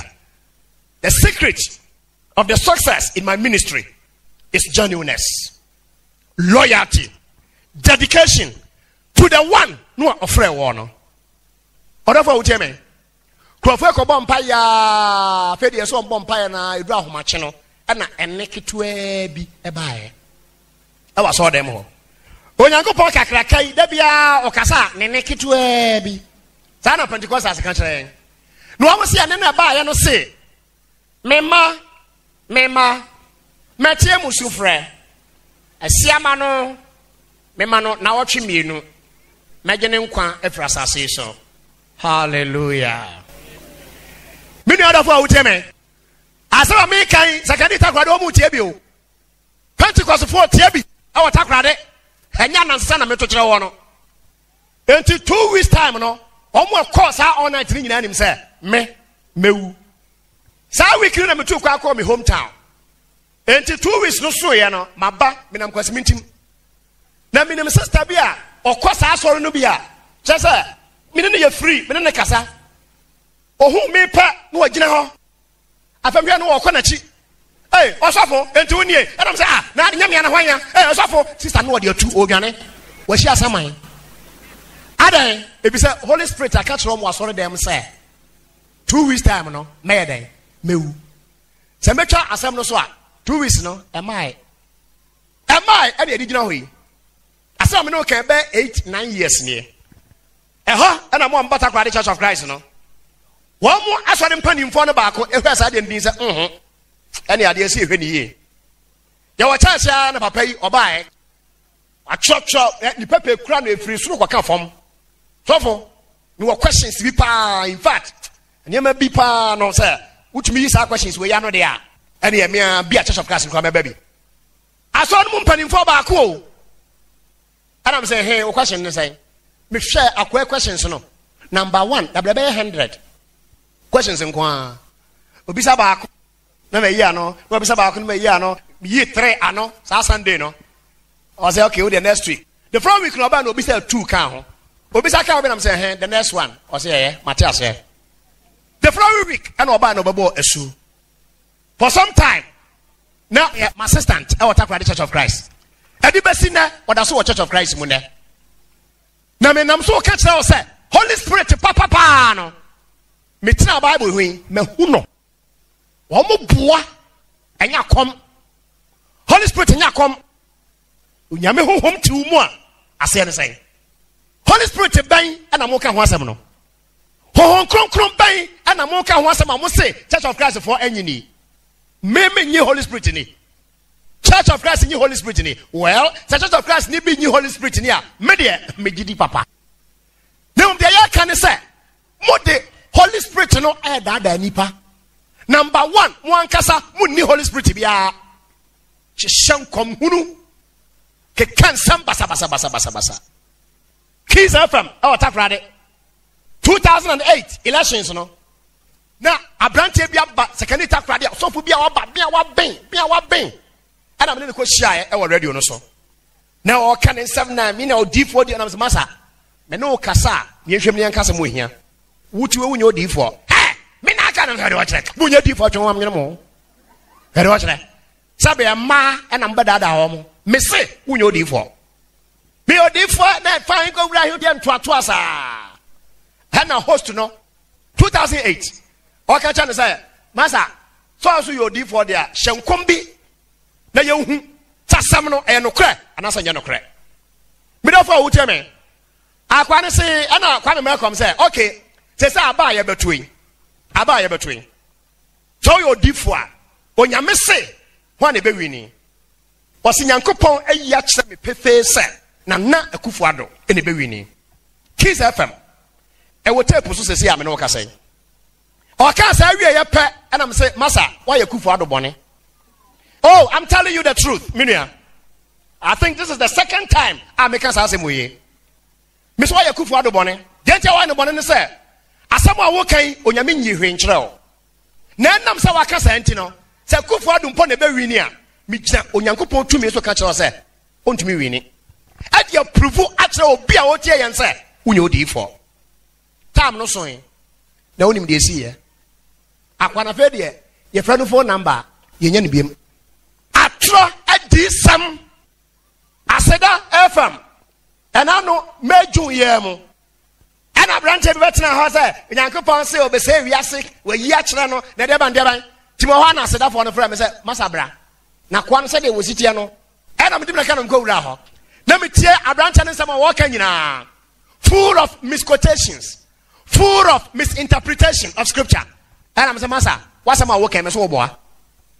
If we are to be on corner, we are da. And I 11, and I him if I go down here, and then I'm so boy, and you're not correct. I'm going to say more, and then I da for and I may a break me call Obama, and I'm going to come walk a cow ya, na ma, and then mamma, than the ma, oh, Yamia Semuno, no more jedi. To be a mra, sky a chill. Mo be ye yibi e ba na mso obia nko sakani takrade misi mo obia nko akwase wo so ye sofo na yonko sofo ya de a na o se na dwan so wonya me yonko sofo wonya me yonko sofo bia odofo wo tie me 11 no eduru so me boa 11th November eduru so and na me challenge catch man for say we shall live to see 12th of November. 12th of November came. Yesu Kristo ama emom ye program e Tarkwa the church e de show nyame ani monyam say enkrofo yin sam o mo ka no e na da asam ana odifo why no odifo Jeremiah odifo Isaiah odifo Elijah san krofo no bi ana mo se bi wo Ghana ha e be bi wo Tarkwa ha hwede o mo keka obi o ka sa biara oboa. Luke chapter 16 verse 16. Was what diffo be any hobim. It is up, who the Kodi very much a yabosum pia. What the troubles be go so. Said a bear den in Nara, over to Yako Monchain. Dear Huna, dear Bruncrophonia, or diffo, enemy Yamiasam say, vengeance belongs to me. Me or Yankopon, I would talk a woman. So be your bonnier. And for born in Janica. Jai, you're not Janica in a Jama Unyankopon. Yet your TV no so. Eh, will be on the Ariana one back to sender. But the Ariano Commano. Pretty TV home will be also your D for. Was it Nippon or the Ariama or no? Meshano, that 1 week, just woo. Okuno. Kekake can someone can see Abusun sum pia. One or D for Bible mo, a D for no son. Then we were different in someone almost sure, yeah.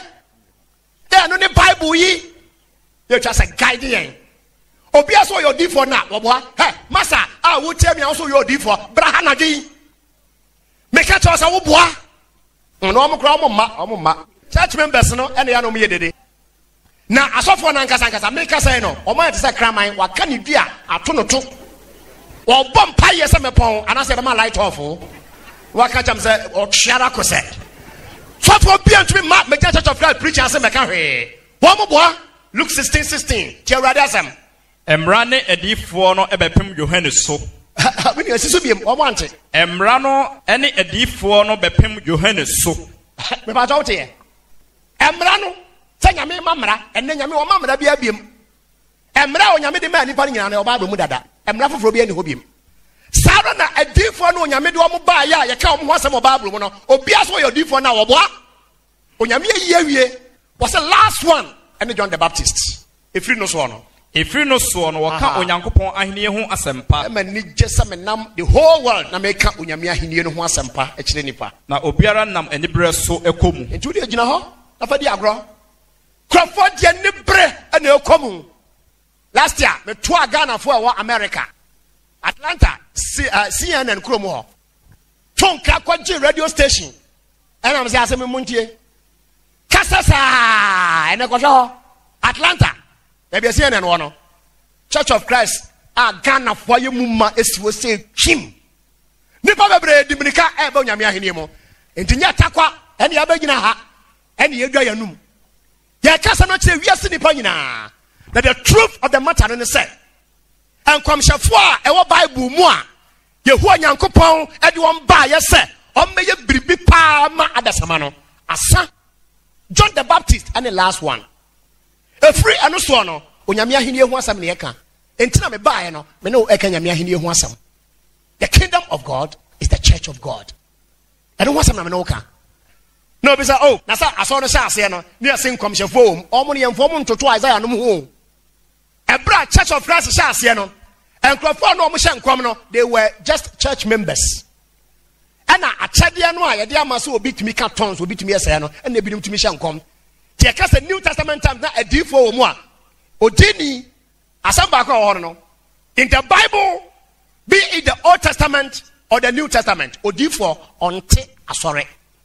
Tie ni biem biana ba na de behu dia kro. In the Bible, odifo onte asore. Ene mo odifo nyina nso ate asore. Om ko fa frɛ hen. Wo mo de frɛ hen ene om de bae. Eti cho kronkron se enkwamhyɛfo no nyina be see yet. Ewo John the Baptist eso. E free eno so no de. Onyame ahende hu asɛm ne yɛka. Ti so obi so yo odifo ena me challenge no ewo awurade din mu. Me so oboa. Ha, wo mo boa papa. Ba hia wo mo hia. Wo mo boa. Want to me. Wo ban Church of Christ ho, wo ban ho a eja ne be hyew. Wo bo nwom na me bo me mpa ye no say pa. Enema 3 bi wo ho na ya me hu. Da bia me preach bia. Minya hu pa na me ho aye den say de migina he. 1, me envision onyankopon a wote na hinwa eso e wo soro ho. Shire kama. 2, na me ho awurade Yesu Kristo ne nsa no a ye de dadwa no eye den e bom no. Ne moja no air drop. 3, abofo no eguha. Therefore, can't you see this? Can't you see this? No biara o kanya miasam no kure biara sanete. Elijah and Elisha. Ready? Asamoto yen. Elijah say, "Ready? Bue Elisha eni na onhu ade. Bue Elisha ni wo hwe ya. Abofo mpempem a wo mte oja tiase nam so." Wow. No amode nsem bi dada na wote wona wo hwe se wo mo se honhon kronkron. No mo hye atro enkom hye. Asa enkom hye. Wo be di wo sika nyina. Jeremiah breso. Na Jeremiah a genuine prophets. But there were a lot of false prophets. Ya wo mo adwuma ne se onyame adwuma no on be se no. Obegina ho so a o se nyame se. Jeremiah 23. Jeremiah chapter 23. Verse 25. Yan can be kakra. Ha, and they so also your prophets. And I mean so me say, me di nyame asam e church nipa. Ye hwe de to me wo mu. Even in Jeremiah's time, sa contest and see here. You okuta onyame asam. Anu otro dini. Why and to me one so. And that was Satan. We go share Radi Yesu, Matthew chapter 4. And in Luke chapter 4. Yesu so hwe ni mu. Bible said, Satan catch the Radi Yesu say, what you say, it is written. Na Yesu Kristo so aye, what say, what you say. Tibi pono so, what you say. And at the end of the day, what you say be, edi what you say be so. Onyame asami will do all the tricks. Enya na ada, enya zan, nemom devotion to the word of God. We shall say me preach about this 16 years. Na edibesi na edibeti makacha ono say, onyame yo nokwafo. Na sam aya nokre. Wuso be preach na wamfa na ada ene azan bia nkomo a. Tre hodin na hwede onyankopon be ye wo wasetre mu. Jeremiah 23. Ya count verse 25. Ti nyame asem idin e ho de say. Mate de edifo a wode medin e hye enkontrol no ekeka say. Onyankopon na ekasa yo. Wase mate. Edifo no a wa mo de mi nyankopon medin e hye enkontrol. Enkom sha no kura bi animu. No mo keka say. Masodaye. Hey! Therefore, enye daye nyina, ene daye papa. Hallelujah. Amen. Obi ho ne mo a, oya so wonte ase. Daye bi ho a, so so a. Jiso onyo defo no a kira wase. Hallelujah. Amen. Crofo bi be jaho na mo say enkom hye atwam. Wo mu ni to me ntina mo keka sa. Hallelujah. Amen. Wo so da ya abra na me kyerɛkyerɛ mo. Da me kyerɛ mo. Na tibon koso onim hwe nti. Na wasan line. Safo na na me da ya me son da ya na nantwie pa opam me sa nantwie pam me. Ena no mente ase. O nti ase, me kyerɛ wase. Wo so da na nantwie pam wa. Dan wani na fa dua. Fa hwe onantwie no ne mama so. Na fa koye nkwanwe na wo so we nam a wo we nam a Ana masoda masoda akwaya wose wiase beko na wie ye ya nipa nyina sori ahomachi wose wosoda nyame yi kire no atadmens ne na kona bi kwaya ade yi ankomhyani betena radio soup say masoda onyame yi akire me wonhwe yie mo radio wa hwani mama beteta say ajabe de ban na mbekiro we wonnim bible ntino na usuro na dia radio 30 years ni I've never cared for this kind of things. And I'm a survivor. Now, one so, Sapepe. Yes, Christo Baronani, the Emna, the Anno. Don't want Jenny Yano, or more 2 million. And I'll say, then. Only a cosso? Enquisted a bank. A D4 hour can throw Eddie some. Now, a cow, a kumamu, and a da and common akuma. Enquisted a bank. And a Tarkwa for. And Siam for. Simpa for. Bogo so for amutiemi enkosi da ban yehu onyankopon se na mo betena ho amankrofa beda adamo me odi for and I know abrante bi was it sofo was mark na true and I know sofo bi me ma me chincha me enko no na madwuma se na me enko no was so amko sofo no ho a sofo no hwe ni din kan se bi na kire no a was so onfa sultana 3 bags mra sultana was what class ana sultana 3 bags say was around the way am was I know catch na me say some catch na me say jakesi me enko wan kan bibi anjo was sultana 3 me enko to ne famre no so for won fanya bibi ma wo was so for ye dane ye ne se ye kwa nim kakra ma no ye ya was ya mo nto anwan kan na me say akwa opemu adi wo opemu na adie me si hobiem o wudi agora o ho be kire wo say Miriam and someone Asiamah. See, I catch that one who be you. Wouldn't name Bible ntia. So for we attack rade. Homo kwa sorry a. Waka church members say.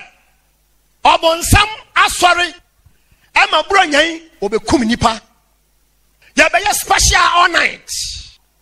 Na ya special all day. Ya all night we are the following day no. Obia wo ba sorry a.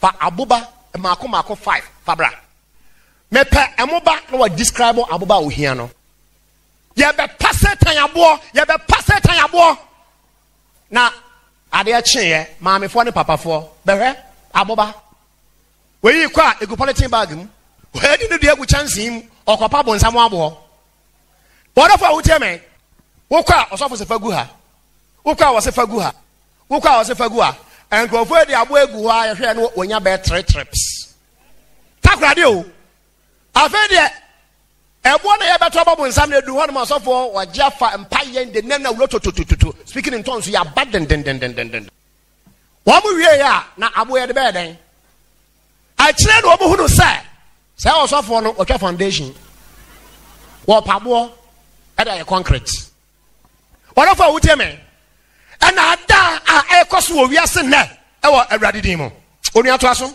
wodwen se wobema memayre afiri midin wo mu yesa said ye be ya onyankopon man no ewure be free onyamedin wo onyame aman no mu wo onyame aso no mu a wonim sa tricks we nyina empusu kra won adaye a wokeka ekire won eho enti said ye ba enti won agyanom ewre afiri midin no sa wo mu adaye so mo keka na Ewrade gi kire me Ewrade ka kire me se wo na nabi sa azankwa sa na Israel 40 timlemu no omkodi obosom ba achi odifo a osodaye no odifo a osodaye no manonka adaye so tie ana me de no wase odi for no sori was on the daye and was so no manon kwaso a no an Canada ye so to aso na de masam e wo ne ho no ha na da no uso Asiamah Church of Christ Asempaka for ya wo mo de wo mo nka se adaye so wo mo nka edisem ne mo wo mo si onyame asem e na wo mo nchen no manon ka masam nokure emu manon ka masam e wo nokure mu munya nkrofo no a wo mo se wo mo asodaye ana me hya wo nkom ana me ye odan no wo se sa na obeya ode manenye na mo amoka nokure no mo nka sem no e wo nokurem na sini awie ye to aso ede na entete ene awio e wo yo hallelujah amen ade be ne entete ene awio e wo yo Ewurade asem ni onyankopon asem enye siamasam wo mo so ye ye di for dem de be wo se wo mo ye chaff wo mo ye entete awio no ede no ne wo yo obi okuta onyame asem. The word of God is the seed of the kingdom. To be a church on Yamiasamo or call Yamiasam at the church Adasama. Won't you first uncle for a to one about in Yeda? Miniatuaso. Masam enti se oja. Ha, I know besides said, it's not my word like fire. I don't think I did a job on thing. Let's see a call Yamiasam no crem if on Yamiasami. Now, almost sure. If you say on Yamiasam no. It is a ucha. Ewurade asem ni. Onyame asem ni. Onyame asem te so oja. Na ente se asaye a ebobo obotan ana. Who must I? Was it my word? It's like a hammer. Onyame asem be a hammer. The shit that you are so Prada. That's what I'm doing right now. Tibinum hon to omukra. The hon to no. Onyame asem te se hammer. But therefore who tell me? Me na Bible so catch us say. And ada and omo dada. Hon kronkran ba me so ya hwe TV so sofo a ogina aso dem no se hon kronkran ba no so o man nsa so say ya no de akere obi so na nipa kro na okonachi no okonachi ya say ya nso ni mu a na o hwe ase common sense ase ne say sa de we ase ne say se me preaching me ma me nsa so a na wate afi fom e no ase ne say ase pa e ne say onu a wo tie me na o baby osofo nya ipa na hey o ti ahwe na ne skirt ya no na ne ho pa oba ne ho pa waso dem o na osofo no na zan supporters no wom kutantoma ye di oba na chi ye de kata ne ho again to boss ne mpepa asem mu just ho kronkron e na wapem oba no ema oba no ne ho pa sabe atade a ehye na ase nyina no hon kronkron egu oba na nimu ase e waso dem ho onyame hon kronkron na church members o me ye nipa no afa entoma se ye mpene e ma hon kronkron empa enipa no ho ye mo osre menuanom oh awurade hu Ghana mobo menuanom wo sre eno na mo se ye power we ye power aye firi onyame hon kronkron apa obeyire ho aso dem na nipa afantoma e de kata nipa no ho say hon kronkron don't do that menya sa hon kronkron say meyo me de mewa ama e de asemni wo fra we hon kronkron and the omedi adada secondary school for university students no nyina ene sa de no Holy Spirit, and they don't even understand at the good of the Holy Spirit no.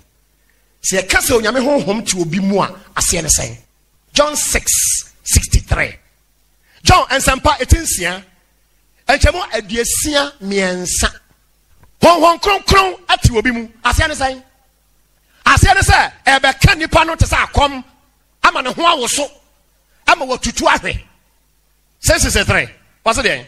It is the Spirit who gives life. Already Jesus Christ said honhom no ene mankwa.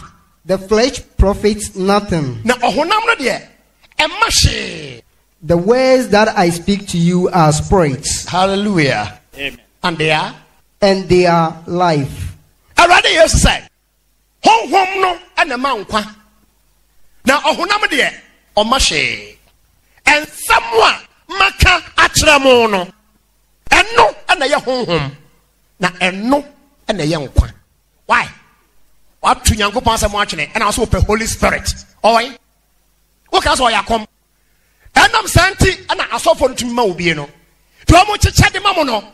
hohombone tell us make tongues tongue what tongues I that why only a uteme ho kron no say ho kron ti onipa mu a Jesus Christ said mumma dua no enye dua pa Matthew chapter 12 verse 33 Jesus said mumma dua no nye dua pa na naba aye abapa ana mumma dua no enye dua bone na naba aye ababone enti ase ne say se obese hon kronkron ti no mu a obeso hon kronkron no naba Jesus said dua naba ene edi hu dua kro enti se hon kronkron ti onipa mu a ede na me gina a kire ne bi be hunu se hon kronkron ti onipa ni mu eye tongues ene obeka dabi o obese nkom dabi na dia na kire se hon kronkron ti obi mu Galatians chapter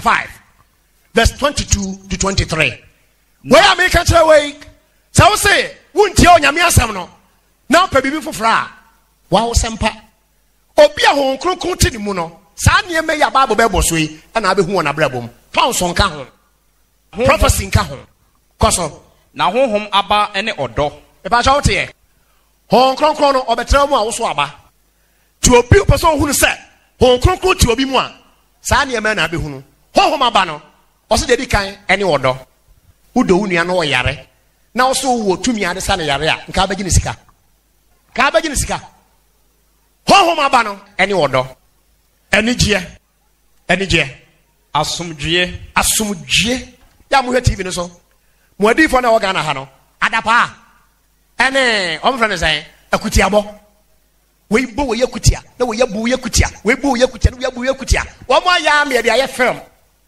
obi nim Ebenezer o hweda obi nim gina platform no so utumi sa sema wo kan oni Ebenezer pe Ebenezer so kan utumi so no obi nim pe ye dia ye film enka nyame honhom na wo san gofo emu a enka somdwe unim nyame asam so you be misled ngo tukwan free Tarkwa na nam ahenema kokoben hey wo so ho anwa papa ade na aye wo na wo nam akoba for there 500,000 na wo ba so ane se koto collection wo the coins what to kran thou shall give konkran and thou shall surely receive konkran so ni mo preaching is saying no you sika you spend sika papa radio station for mu sika electricity e betua preaching e sika na e what the Church of Christ mu sika wo mfa nyame adwuma bon samo adwuma e na de support oni ato aso abojochare long suffering se nyame wo mti mu a abojochare mo asofo e bi ba enchiampo untimi nchia no wunya ne nkasa sofo e bi ba bodyguards e di na chi no macho man udi agwa e ba no mo ato ho ase hu sofo a obemben no orofo utie me abojochare koso ayemye kindness sofo ozo ye sofo wayemye no e wo hefa edi ade na wo ye ade bo adasama ozo kanya me asam udi da bia obi mra obibi bia kanya mesam wonya hye emfema wo community wonya hye emfema obia onyame honhom tu mu a you will be a kind person papa yo wo ba papa gidie be sakwa ne masa atwum ojo wo badwo edi da ho nani beda ho emra bia ne ho a etia yenom se hon kronkron ti onipa mu a bible say sa ne eman na ade be hunu fatu chirim hwa aminka ensem bin chao ena na dwi ansa ne yakọ dedi kan a Christopher asori a awrade Yesu de baaye no se nura se utie ya wo say na wo koso ara tena asomafo no nkyerɛkyerɛm ayonkofa panu bubuo ane empaibom mama no nkasa mpa empaibo ho kakra na menka nkyerɛ wo sɛ asɔre aba enei no enye nokore so mu firi nyame emfiri nyame ɔdɔfo a wotie me ɔkwanye onyame se yɛmfa so yɛmɔ mpaeɛ no enkrofo wo yasɛ no wo cheche no emu Church of Christ se me yɛmɔ mpaeɛ me se me yɛmɔ mpaeɛ yɛbɔ mpaeɛ pa na mmom empaibo Bible akyerɛ ɔkwan a akristofoɔ ɛmfa so ne ɛmɔ mpaeɛ. Ada ne nipa sɛ no. Saa ɔda ne wɔne ɔhwɛ mpaebɔ a deɛ di kan pɛsɛ meka kyerɛ wɔne sɛ Bible mu yɛni prayer camp ɛwɔ Bible mu. Sɛ onyame yi ɔsɔfoɔ bi ya ɔte enwura bi mu a wonya problem a kɔ ne nkyɛn na ɔmɔ mpaeɛ ma wo. Wokenka na wɔyɛfa. Ɛhe ɛna wakenka saa deɛ ne firi yɛ. Kristo som mu.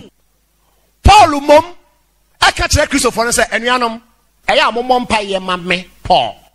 Yɛyɛ gyina hɔ na yɛ preach no yɛhia mpaebɔ ɛkyɛn mo church members no. Sɛ snake ɔwɔ wotwa ne tini firi sɛ pɛ yɛaka nyina yɛ ahoma. To obi ohia mpaebɔ paa no ɛne a yɛnyɛ yɛ preach no mo dɔɔso. To wobɔ mpaeɛ a obi ma koa no wɔ preach no. Paul sɛ mommɔ mpaeɛ ma me na mebie ma no a Onyankopɔn ama me utterance no na matumi aka de agye afoforo. Ɛnyɛ mebɔ mpaeɛ ma no wakɔ aburokyire woyɛ examination na wapaase. Saa nneɛma weenum ho ɛna ɛnɛ enipa sɛ yɛmmɔ mpaeɛ ɛmfa. Mpaeɛ a wɔ Bible mu no Bible say sɛ Kristofoɔ akɔ asɔre a ɔbaa ni ho kwan so ɔbɔ mpaeɛ ɛma mɛɛma. Hɔhɔ nso aba ɛnɛ yi a wɔn mo sɛ wɔn na mo Holy Spirit yi no ɛma bɔ mpaeɛ ɛma mɛɛma. Yɛka kyerɛ wɔ Awurade mu sɛ ɔmo som no mfiri nyame efi baabi efiri. 1 Timothy 2 verse 8 downwards. Ti Awurade asɛm. 1 Timothy chapter 2 verse 8 downwards. Enti mi pese mmarima bɔ mpaeɛ mmaa nyinaa. Eba kyɛw teɛ. Bible say Kristofoɔ nyinaa kɔhyia mu a ɔpɛ sɛ mmarima ɛwɔ asɔre no mu no ɛna ɛbɔ mpaeɛ ɛwɔ baabi a. Eba kyɛw teɛ. Kan verse 11. Ɛma enye kom nsua asɛm no ahobraseɛ nyinaa mu. Sɛ oyo Kristo ni ba na sɛ wɔn kɔ asɔre a ɛbra mmarima ne mmaa akɔhyia no ɛmaa ne nye ko ponsua asɛm no ɛwɔ ahobraseɛ. Toa so. Ɔbaa deɛ mɛma no ho kwan ɔnkyerɛkyerɛ anaasɛ oni ɔbarima so. Toa kronkron sɛ ɔma ɔbaa kwan sɛ wɔnkyerɛkyerɛ ɛwɔ asɔre dɛm ɛbra mmarima wɔ hɔ anaasɛ ɔbaa ma so. Minu ya wotie me. Asɛm ɛwɔ te da. Na saa na wohunu. Mepɛ sɛ mmarima ɛbɔ mpaeɛ ɛwɔ baabi a. Yɛbɛbɔ mpaeɛ yɛbɛfrɛ sister Joanna ma bɛdi anim ne abɔ mpaeɛ. Na Joanna ɔbɔ duku fitaa tenten ɔbɛbɔ mpaeɛ. Na ɔbɛma katakyie na wakoto fam na ɔba ɛbɛbɔ mpaeɛ ma no. Na ɔhyɛ so yɛhwɛmɛ. Wobɔ bass na ɔba bɔ treble. Ɛfata o. Christianity mo ɛnte saa. Ɛnyɛ no korɛ. Sɛ saa ɛna Onyankopɔn ahyehyɛ no ɛwɔ twerɛ kronkron ɛkwan so. Sei ɛna Yesu sɛ ɛyɛ a yɛmmɔ mpaeɛ. Matthew 6 5 to 8. Na sɛ mobɔ mpaeɛ a me nua Bible say o Kristoni sɛ wobɔ mpaeɛ a monyɛ sɛ nyaatwomfoɔ no. Ma monyɛ ɛte sɛ nyaatwomfoɔ no. Na ɔpɛ sɛ ogyina hyia adan mu ɛne mmɔnten atwea so bɔ mpaeɛ. Na ogyina school dan wei mu. Sɛsi a meka sɛ ko school bi mu kɔhwɛ. Wakye nkurɔfoɔ ma akɔtena hɔ. Ya. Ɛde asɛm a ɔsɛ yɛbɔ mpaeɛ. Oni a wotie me. Wɔgyinagyina mmɔnten nkurɔfoɔ adan ankyea so. Ɛde wɔsɛ wɔbɔ mpaeɛ. Kɔ so. Na enipa ehu wɔn. Sɛdeɛ ɛbɛyɛ a enipa bɛhu wɔn sɛ wɔn ɛbɔ mpaeɛ. Kɔ so. Nokura mesi mo sɛ. Yesu sɛ nokura meka kyerɛ mo sɛ wɔnya wɔn akatua dada. Saa nkurɔfoɔ ya dada. Na wo deɛ worebɔ mpaeɛ a wɔse ogyidini Kristoni nokwafoɔ sɛ wobɔ mpaeɛ a hyɛn wo piem kɔ na kɔhyɛn wo piem na to wo pono mu bɔ wagya a wohunu kokoa mu no mpaeɛ. To wo pono mu na bɔ wagya a ohunu ɛwɔ kokoa mu no bɔ ne mpaeɛ. Na wagya a wohunu kokoa mu no ɛbɛtua wo ka. Na wagya a wohunu wo kokoa mu no ɔbɛtua wo ka. Aseɛ ne sɛ so Kristoni ɛbɔ mpaeɛ a ɔpɛ baabi a obiara mpo ni. Ɔpɛ so ɔbɔ mpaeɛ a obiara nte mpaeɛ ɔbɔɔyɛ no. Na ɛbɛyɛ ɔne ɛne Onyankopɔn nkoa ntɛm asɛm. Ɛho mpaebɔ ɛna ɔbɛbɔ. Kɔ so ɛ. Na sɛ morebɔ mpaeɛ a afei sɛ mobɔ mpaeɛ a monkasakasa pii kwa sɛ sɔmfoɔ. Menua Bible say so Kristoni bɔ mpaeɛ a ma wɔnkasakasa pii ɛfiri sɛ no abosonsomfo ena yesa enti sa asem we enti wo Bible mu asem we enti wo Bible mu ye dedeke can some unnecessary repetition. Eraze, oh Jesus, oh Jesus, oh Jesus. Meanwhile, Matthew chapter 6. Our Bible ni mu. Chokronko no aka amwate. Adan anane wania ebo mpaye no. Wo mpaye e wo okwan sonko so. Apart from the Onyankopon asemi atre. Sa wo mpaye a age so tie mu a. Na bibisa question no say. Si ebo mpaye ne tie mu a. Ayadan ana no. Odifo Jonah e mpaye e wo apatane yem. And Jonah chapter 2 verse 1 say Jonah e mpaye e free apatane yem. Na Yehowa Nyankopon etie no. Anajo ya obi ada sa wo mpaye na age so tie na asɔrefoɔ yi agikro ni nyinaa bɔso ɛde asɛm a ɔsɛ yɛ bɔ mpaeɛ Bible sɛ dabi mamomɔ mpaeɛ saa na ɔho no ɛnɛ wɔne a wɔse wɔn ne kuta honhom kronkron no di adanseɛ ɛka kyerɛ wo sɛ ɛnyɛ honhom kronkron ho asɛm ɛna wɔka no mameka bi nkyɛn fa tɔn so ho tɔn speaking kasa ahodoɔ na wɔn ka no menam Bible so ka kyerɛ wo sɛ obiara a wogyina ha a wotie me nɛ a wo se honhom kronkron ama utumi a utumi de kasa hodo no me na Bible so kai wo say it is never true dientia enyo true no enie number 1 say wo mo kasa hodo enei say woni no kasa hodo ho say pa de o ka kira wa ne say Bible say obi kasa hodo a na sam na wo ka no won kan kire nipa nemom okasa ade kire Onyankopon.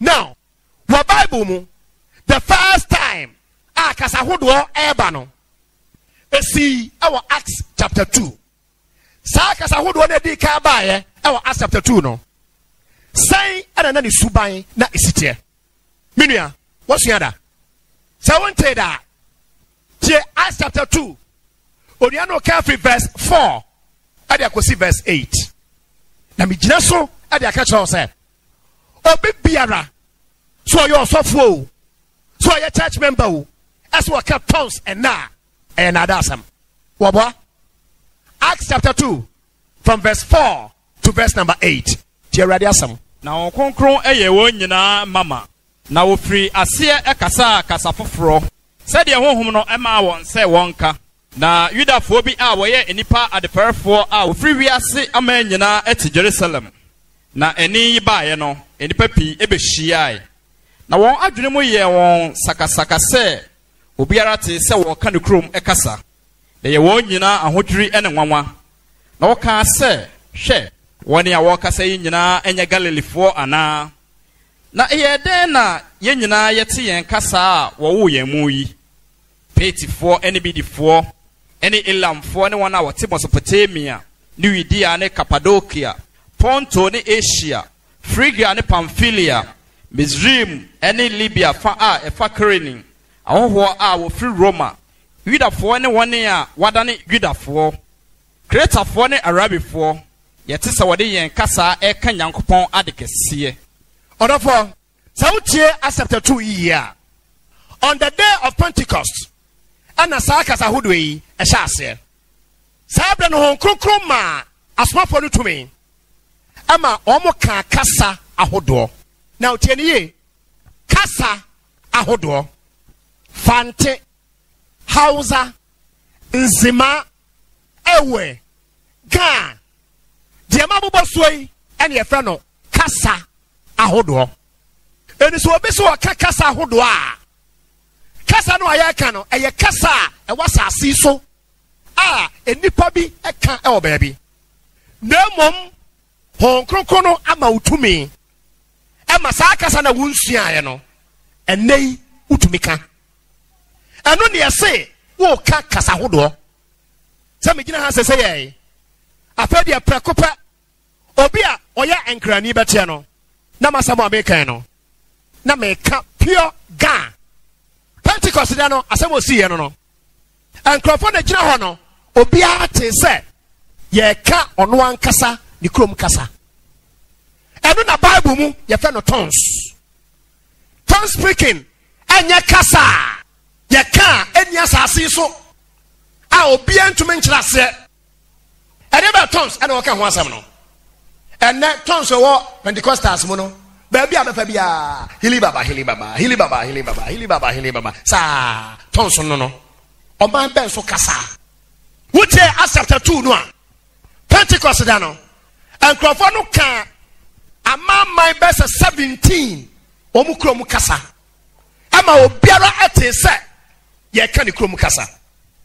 Sa speaking in tongues no ana mo si ebi e wo Tarkwa ha odofo a wote me so for ben ana wase wo kasa tongues no bi wo ha ene so obroni afri America no obegina so o preacher oka brofo a no obi a kyerase e de abafante oka brofo no obi a kyerase e de abafante oye we nyina awie ne kasa ye mompaye de a ose oka tongues asabwe ase ne say honkrokro tumi no ane say obroni a ontena Tarkwa da obegina ha na o preach no o man na no so no ye wasafo nyina betia no say obroni no oka wasa menua betia obroni no oka wasa pio anam honkrokro no nti menua wote me when you friend no tongues e was Acts chapter 2 maybe some Pentecostals say tongue speaking no e was Acts chapter 2 no e da so wo ho ana ejai one more gina ho no say ye te say wodi mikro mu kasa e ka onyame asam eya djuma anasa nya djuma oh uka 1 Corinthians 14 verse 1 ho no mo a waso obi o kasa bie no on kasa nkyere nipa uka ofia che 1 Samuel chapter 1 can free verse 9 eho ana Samuel maame Hana onwoba no okokọ wura asọre dem so obom paye asre onyankopon se oma no ba menua so abie ho a maame kwa so bom paye ama osofu Eli ebe to maame no e wa asọre dem ema o ka kire maame ne se oba na obekofo abro ensa akodu daben eho na Bible say maame Hana e ka kire osofu ne se osofu memro nsa meya oba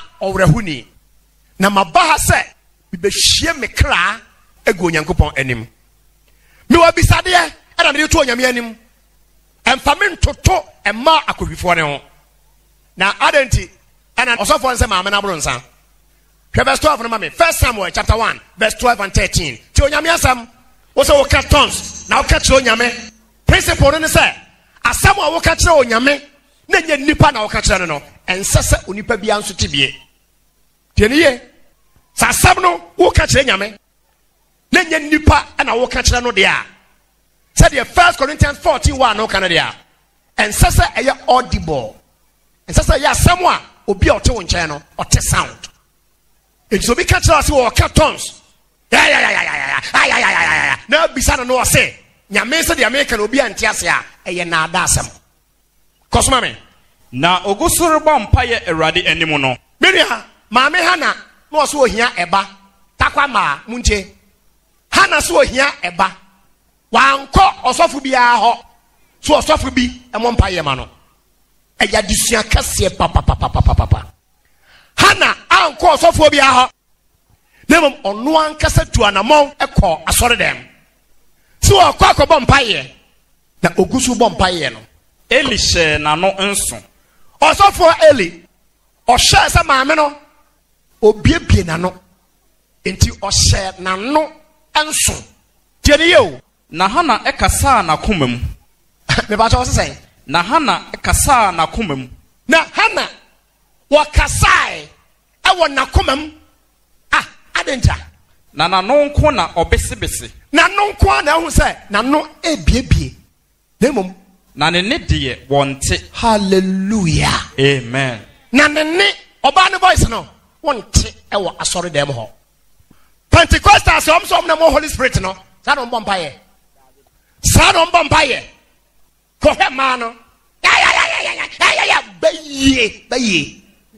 baye dedere no who the onye get him rough.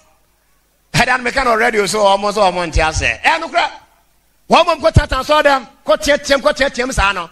Messi, if I can see no, young from psychiatric hospital. Omo, I didn't yare. O yare?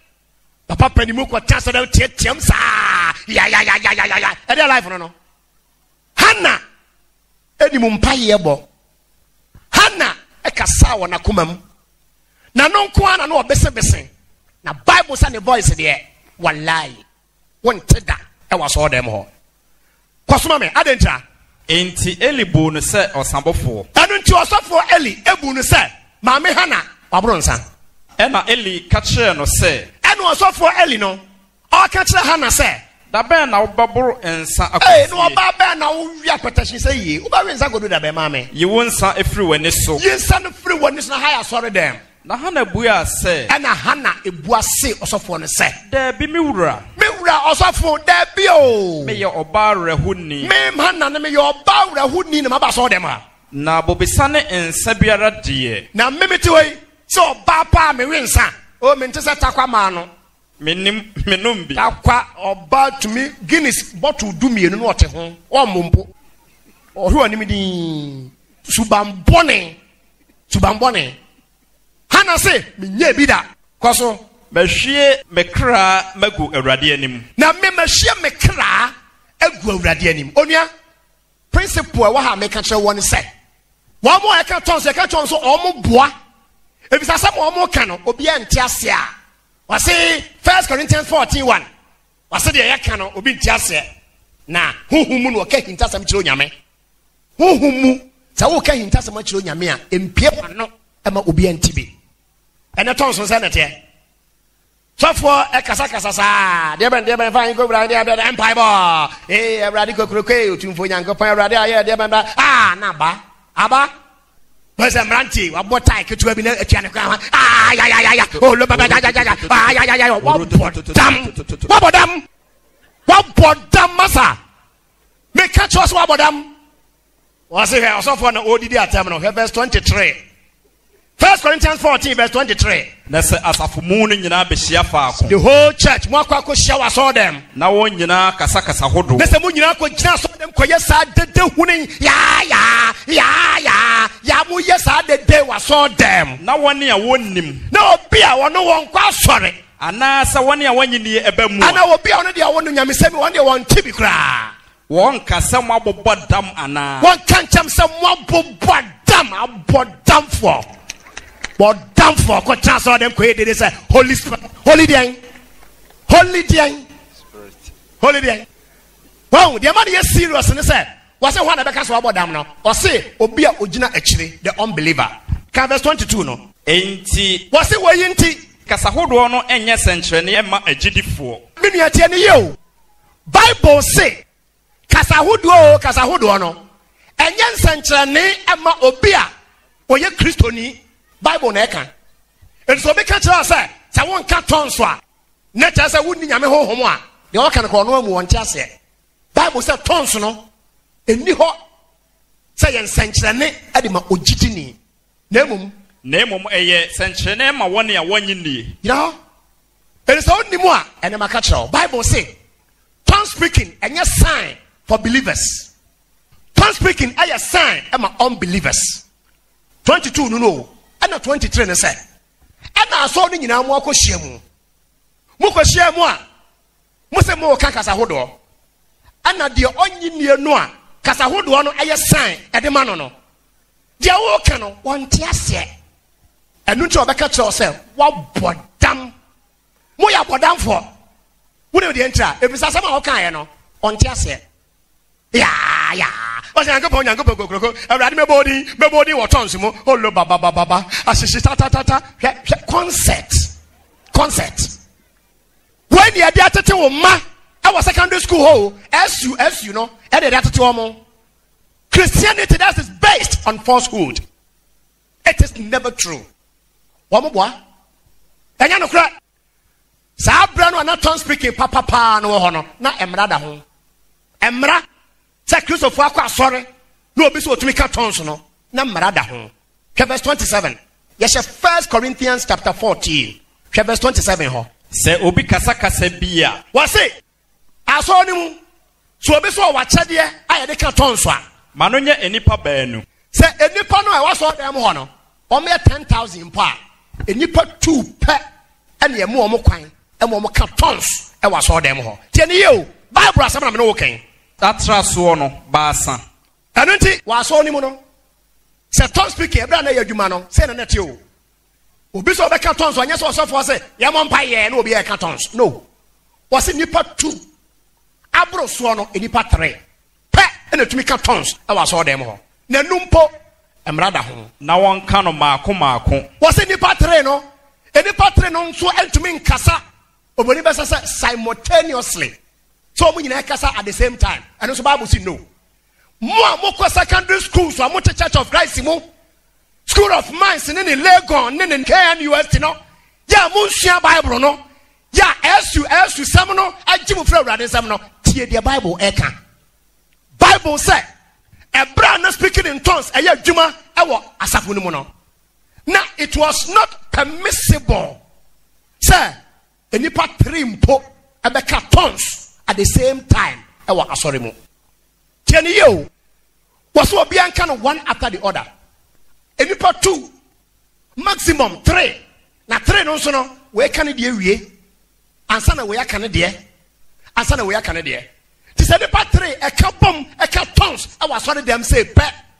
It is direct contravention to the word of God. And then so and the cause was asori dem. Omo wi a omo so omo and the Holy Spirit. The Holy Spirit actually they flout it with impunity. But therefore, what me? Hom ben and omo ka ho asemi. Omo ka no baako. Koso na onipa baako entrase. Me pa cha wote ye. Se tons no be ka no aso dem. Abo obi atibidi a we kan de na ye wo obi a what the spirit of interpretation so. Enti me ka me de Hili Baba eneanom Hili Baba onyame se another Hili Baba minkantra mo se Hili Baba nyame bo a ochina Hili Baba yebesua tight ho adesua Hili Baba ana afesa baten so Hili Baba maybe aye ho odofo awuteme Bible mu was say speaking in tongues no sana ne yeka no me de shaw nsa bisa ene se hon sorry aba nei omo aba TV so ni radio so and omo share school dem no omo asi omo so da no sa na omo ka tonso ne sanya sa na oka no dia Bible mu dia no enye bia na sanya bia dia na free he menua won ka no maako na obi nkyira se twaso e na se asechire ni eni ho a me pa cho tie Bible e wo Bible ni mo na se obi ka tons e wa asore dem na obia obekira kasa no anipa no kan ye no ase no eni dem ho dia omua na no asafo no mu. Hallelujah. Amen. Ye kom ewo aso dem ho na de toaso no e na kire 1 Corinthians 14:1 mu na de na onkasa nkyere ne ho ene ne nyankopon. What ye? The verse 1 no was say obi ka kasa bia onkasa nkyere nipa na oka kire nyame no asia no sasa akasa no ye ka onipa bia ni okwa so o ye den otibi what the Church of Christ mu ye de we yada ti wana say ade ne be true last me call pa anka ya ba me so akom na e be ka wo no akom wonim Bible ye de we edada adasama me don papa wutie me it is speaking in tongues no Christos mu ebem na say speaking in tongues papa bi o ho a ka Church of Christ wana be ka why speaking in tongues I can once we no Church of Christ aso na ye ka wo so won ti ase no e ye Church of Christ for and e ka tongues no and nyankopon no de ade no bae no at the timetable to ho say there is going to be a time one sa ade no e be den e be jai na e jai nso 1 Corinthians 13 verse 8 ti awade asem odo to entwada wo se opade to entwada wo wiase a ene odo enkom hye de obegu wa ye shankom we Paul kan 57 AD they say ye wo 2012 tifrim that's how many years I can say ebegu now see enyanwi any owo problem papa egu kasa hodo de ebejai. Hallelujah. Amen. What kind e wo Bible nim say kasa hodo no ebejai nimdeɛ deɛ ɛbɛsa. Nimdeɛ metie obi a ɔsɛ nimdeɛ bɛsa na ɔba sɛ ɔkyɛ sɛ nansen science technology Bible science ho asɛm na wɔka. Nimdeɛ a wɔka ɛne sɛ yɛnka bibia nkyerɛ obi na otumi enya asɛm bi na watwerɛ de ato ha yi. Sɛ hon kronkron ma nkrɔfo no kwan ama wɔtwerɛ Bible to hɔ. Saa de edubere bi a ebegyae nti Bible nene sɛ de mesi me onimdeɛ sɛ de wo nimdeɛ bi a untumi mfa bi nka Bible ho. Sɛ nimdeɛ no ɛna wɔka. Saa de no atwam eni hɔ wotoa so kɔ fam a ɔbɛkyerɛw ɛbrɛko sɛ de ewie pɛyɔ no ɛba. Saa de no ɔmo hyɛ nkɔm no na Bible ni antwerɛ nwie. Old Testament nko na ɛwɔ hɔ. Ti ɔmo nkɔm hyɛ ɔmo hyɛ no na yɛde ka ho na bɛyɛ New Testament na Bible bɛyɛ complete. Ti de ewie pɛyɔ no aba. 2 Timothy 3 no ɛkenkan no that the man of God may be perfect, thoroughly furnished unto every good work. So be catch on so kasa hudu obi a na Bible so catch us so boa. And we say Church of Christ for new Holy Spirit ni. Yanye mo me challenge mo say dia mo ye no em free Holy Spirit.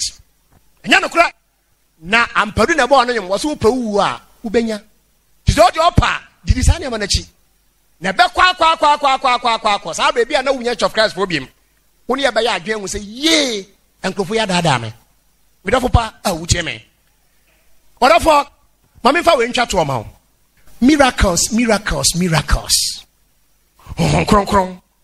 Na nyame kron. Bra, your miracle is on the way. Pastor Chris, atmosphere of miracles. Na we gina ha. Na ye bo guitar, e di akire. Na ohwe din. Na atmosphere of miracle. Atmosphere. Atmodi Already Yesu Christo be wiase no. Every time was an ideal time for miracle. Hallelujah. Yesu no eka ne ho asem no. Na woni bra bi a wode ye miracle. Time biara na ready to be a miracle. And na me catch you say, all miracles no more can so person odi akira. Di akire na bo ho ba bi free. Miracle na mu ene de ade. Yankopon set aside the laws of nature or intervene or interrupt the natural equilibrium of things. So the obey bibi foforo aye supernatural ama enipa abeji ono Nyankopon edie. Saa no ye from the miracle no. Na so the miracle Bible ma menkeka bi nkyerɛw. And na de o meka no o limited miracles no to niema bia Bible mu no enye saa nete. Onyankopon fitiase no obo ne asase. Ordinary asem keke ene kan say oso ne asase mra ene bae miracle eno no na o men kan tell say wo Bible mu miracle biara Onyankopon yoye no was never intended to be permanent. Miracles are almost always temporary. Onyame ya nwade ne nsankyerene a saa de no entoa so enkoda oye for a purpose no wajai. So be catch us say Jesus Christ is the same as yesterday, today, and forever. Hallelujah. Amen. I'm saying miracles a chum. Miracles a chum. Main cancer miracles a chum. My life is even a miracle. The biggest miracle I was so and say or the boyeni ebe sakra nadwen no be atene there. The biggest miracle.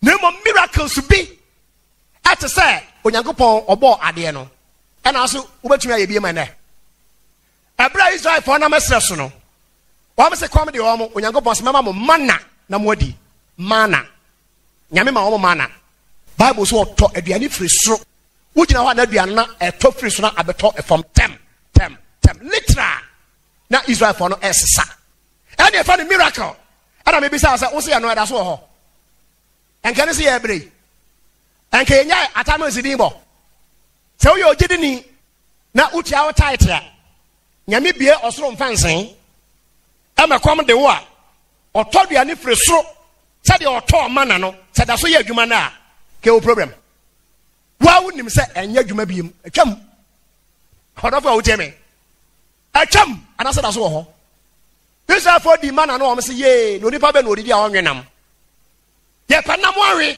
Nyankopon say Moses ye ko me be mo awe nam na Bible so Nyankopon ekoso ma emframa a boy every east says eba and no matter where from quails na a boy and no man sa odu Israel for baby camp no pa na ejina na omo teto from tetem na Israel for sa no omo sa. This is miracle. And as was for ben and what Ghana house we be. Jesus Christ is the same as yesterday, today, and forever. You wouldn't nam Bompaye na namunto free from ra. A cham and maybe him. Question and yes, so yamibe to me aye, and as on to me yanko yana nano. They will only be him. Because miracles are never intended to be permanent. Many other for Ucheme. Naya meya. Say, Kromaha, School of Mines Waha, Emrante Secondary School Swaha, Ya Musia dear, would Yada Jim Fan Shenya Miasam. Number 200 crop for hallelujah, praise the Lord, hallelujah, praise the Lord. Now, Omedia Dada. Israel for one is in Sukamadi, Moses may Zonum. Yankopa Moses, Pao Pomano, Facha Bobanoso, in Sobaba Momanum. Bible so training, sir, what the chair at the answer in so tat. In so nebano.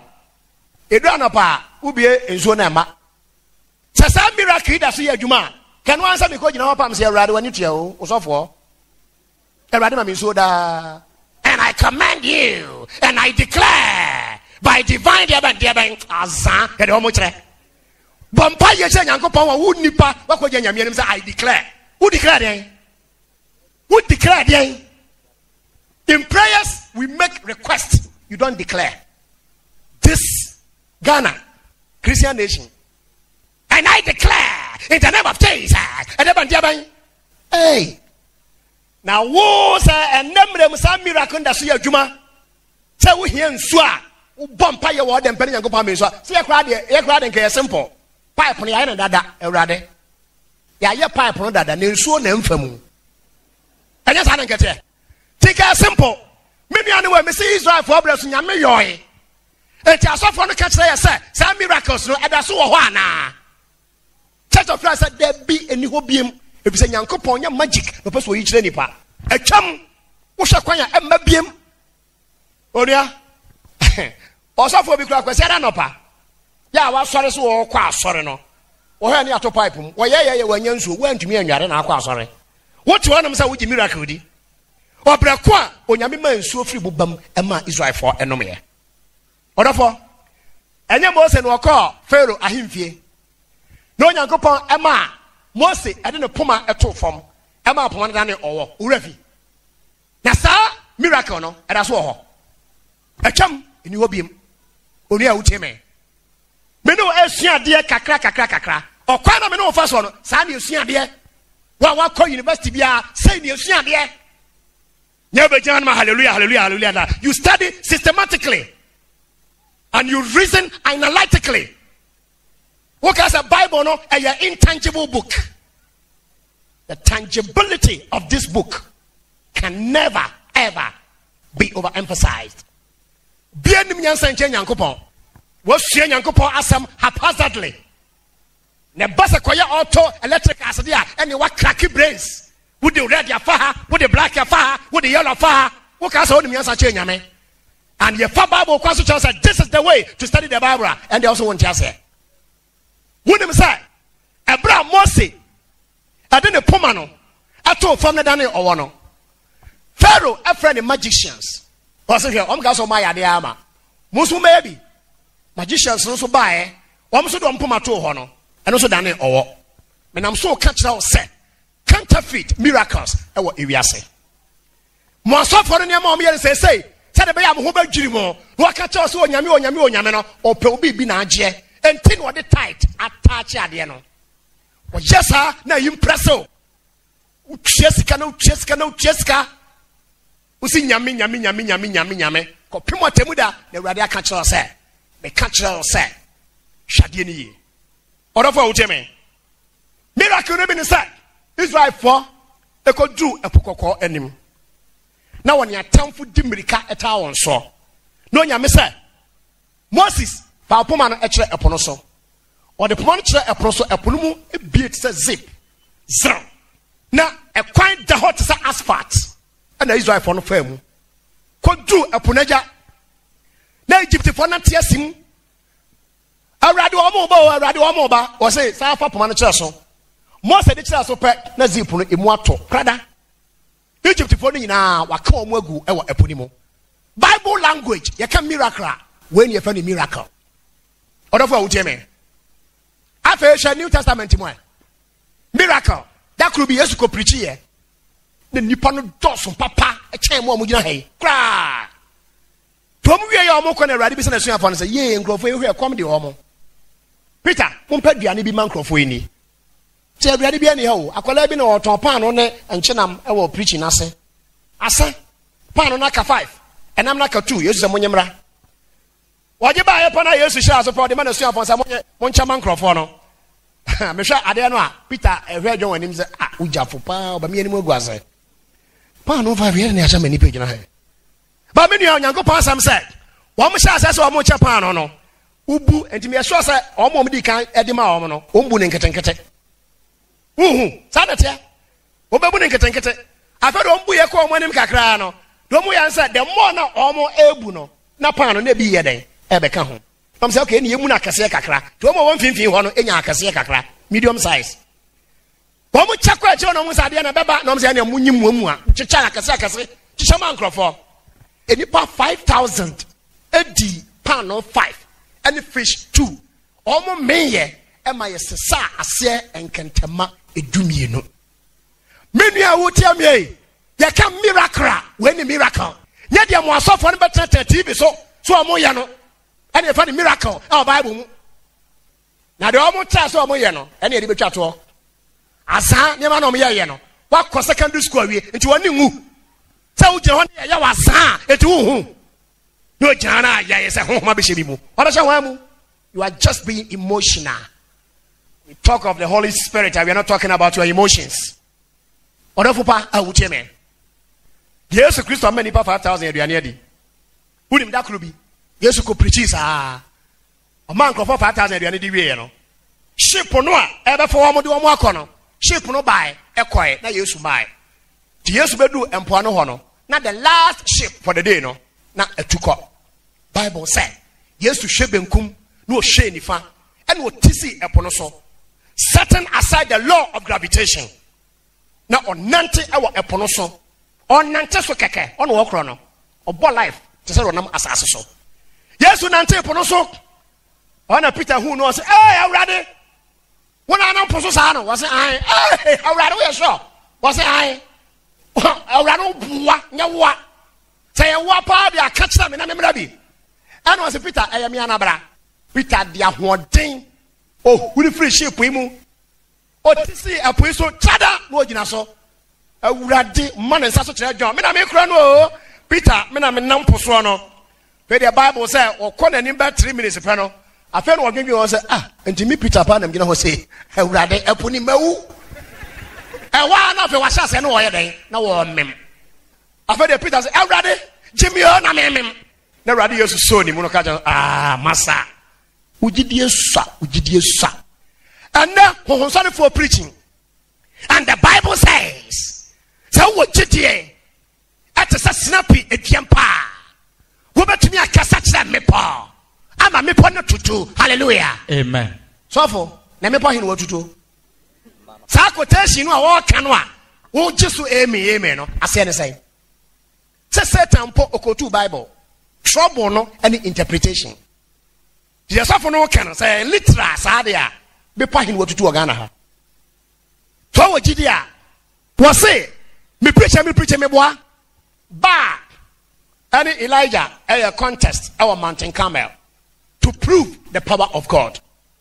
Ya wanana dwi ya wanyame boa ochena ani ya wakwasiada me challenge ho so da so fa mo takwa ha se obi volunteer no omra na yan show nyame tumi won kan kira ye se de make no enya nokre ade ba akopɛ na mehwehwɛ Yesu nante eposo so wo gidi abetuma ya mana boroso yamfa nko nsuo bia mu yamfa nko apumu yabesa ensuo agu bakati mu hurigina so mehwe hurigina so Emma Church of Christ ye nimu se miracles our Bible mu no eda so ye adwuma na odafo wo tie me da ben na day ye be free mu odafo me preach what Tarkwa no so for be by Mark chapter 16 verse 17 no was say she would jidia you bet me no poison then yes and I'm say amen.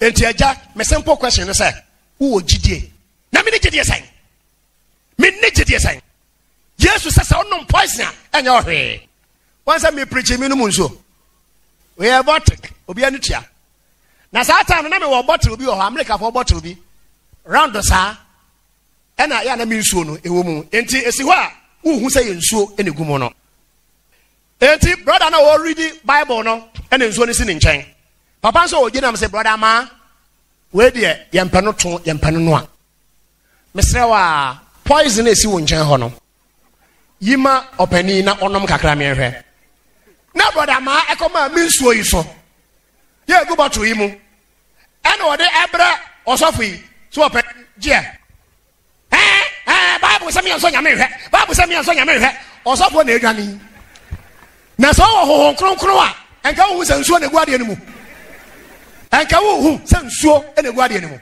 me nuanom wo dada nipa e wasase so papa the problem ne say wo mo kotu ensem bi o Bible mu a asem na wo mo kotu ankasa no wo mo ankasa wo mo nyadan omunti ase minua enti ensanchane a waka no wo de maka nyina yemfa no se eho hia enya no wo moka wo so mutumi sayare ene ade.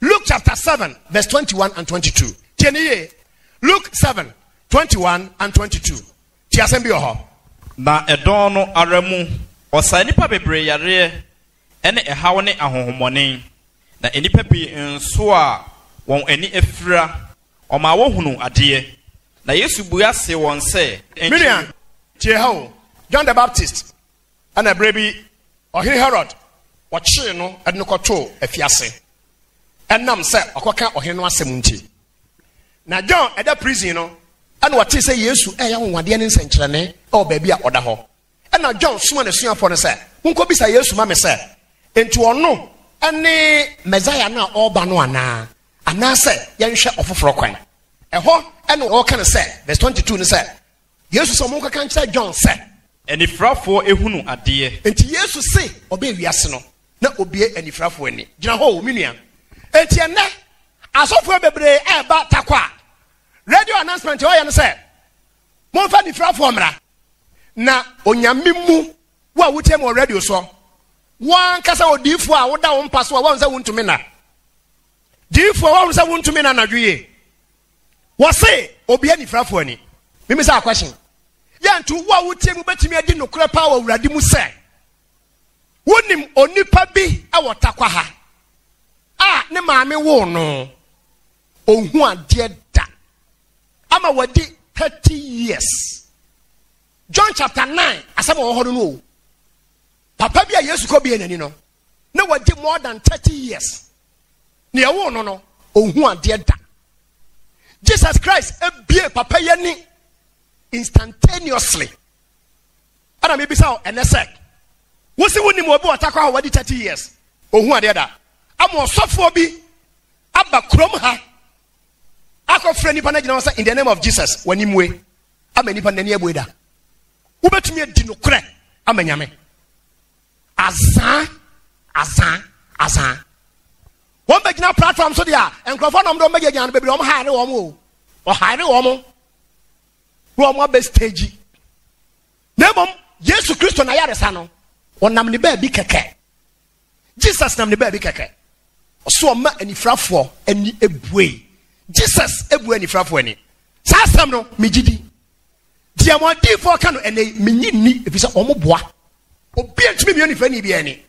I challenge everybody would your pa ko hwe obi a ye wo no anani afra would 30 years adoso what 10 years no ochina obi ma bi anani wo ha me hwe enya no kura da omboa eya san de what TV so de ani eja kura graphic designers nim san somewhere cause we as na nya bi na de oto kire no de computer betumi aye asa odofo wutie me Jesus say me Yesu me bia ni frafo ani you school for the blind our mampon ekuapem na me trouble me ka our TV so and radio so bring na say See one crop for and what years to Christo, I don't much idea, yet is I am para.